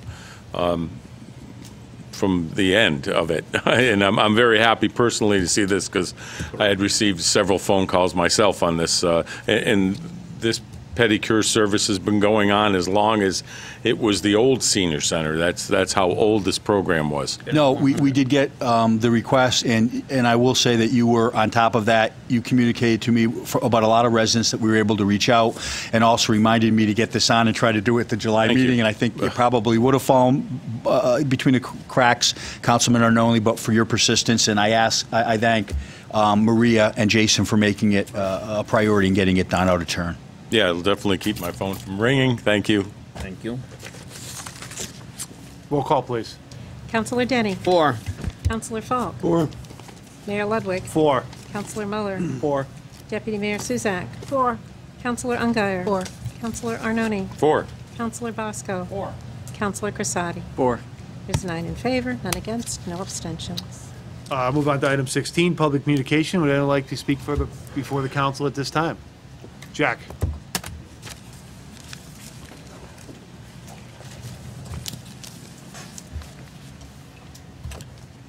Sheridan, 7 Buchanan Road. I know last week I disappointed you, or last meeting. I just assume. I know you shouldn't just assume, so I apologize. Not to disappoint me again, but The TV's on, Jack, so. You got 3 minutes, the clock's running. There's a few things that I have questions about. The sinking fund. Is his mic on? They can't hear him. Your mic on, Jack. Sorry. Thanks. Oh. The sinking fund. Did you get my name, Jack Sheridan, 7 Buchanan Road? I think the sinking fund was designed to go around our town charter to circumvent the $550,000. And I've looked on the computer a few times investigating, and there are towns that have voted and found that to not be legal, that process. So I think we should look into that a little further. It certainly looks that way to me. The other thing is, when we talk about 20-year life cycles, and we're talking about boilers on the construction, commercial boilers are 100-year life cycle. So I don't know why we're talking about 20-year life cycles. Home heating systems even last more than 20 years generally. And we're talking about a containment that holds water. It's just a box, a steel box that holds water or whatever. So unless it's leaking, it's not a problem. If you check the pH and do the maintenance on them and make sure they're not acidic, they'll last forever. And the school, the answer to Gina on her question on classrooms, her question was classrooms, not stations. That classroom number is very elusive. I know because I've been trying to find out what it is for 25 years. You'll never find it out. And further, the state is supposed to grant money for the school, and the state can't fulfill its obligations now. So how are they going to fulfill the obligations for this? And by the way, I pay those taxes. It's not like it's free. So the third part of that is, well, I guess the debt service is a concern. But the third part is, if it's passed, how much more is my taxes going to go up? And how many more people are you going to displace or cause you to have to raise the mill rate because the property values go down again? So they're all concerns of mine, and I hope that the people that, when they're put to vote, will think of these things. Thank you. Thank you, Jack. Appreciate it. Anyone else like to speak for the council? Hearing none, I declare public communications closed. Any councilor communications? Hearing none. Just a note, 4th of July celebration is coming up next weekend, 6, 7, and 8. If you want to have some fun, some free music, stop down on the green. Enjoy yourself. Have a good time. Thanks. Okay. Item 18, motion to adjourn. Councilor Bosco, seconded by Councilor Denny. All those in favor by show of hands. Aye. Motion adjourned. Good night.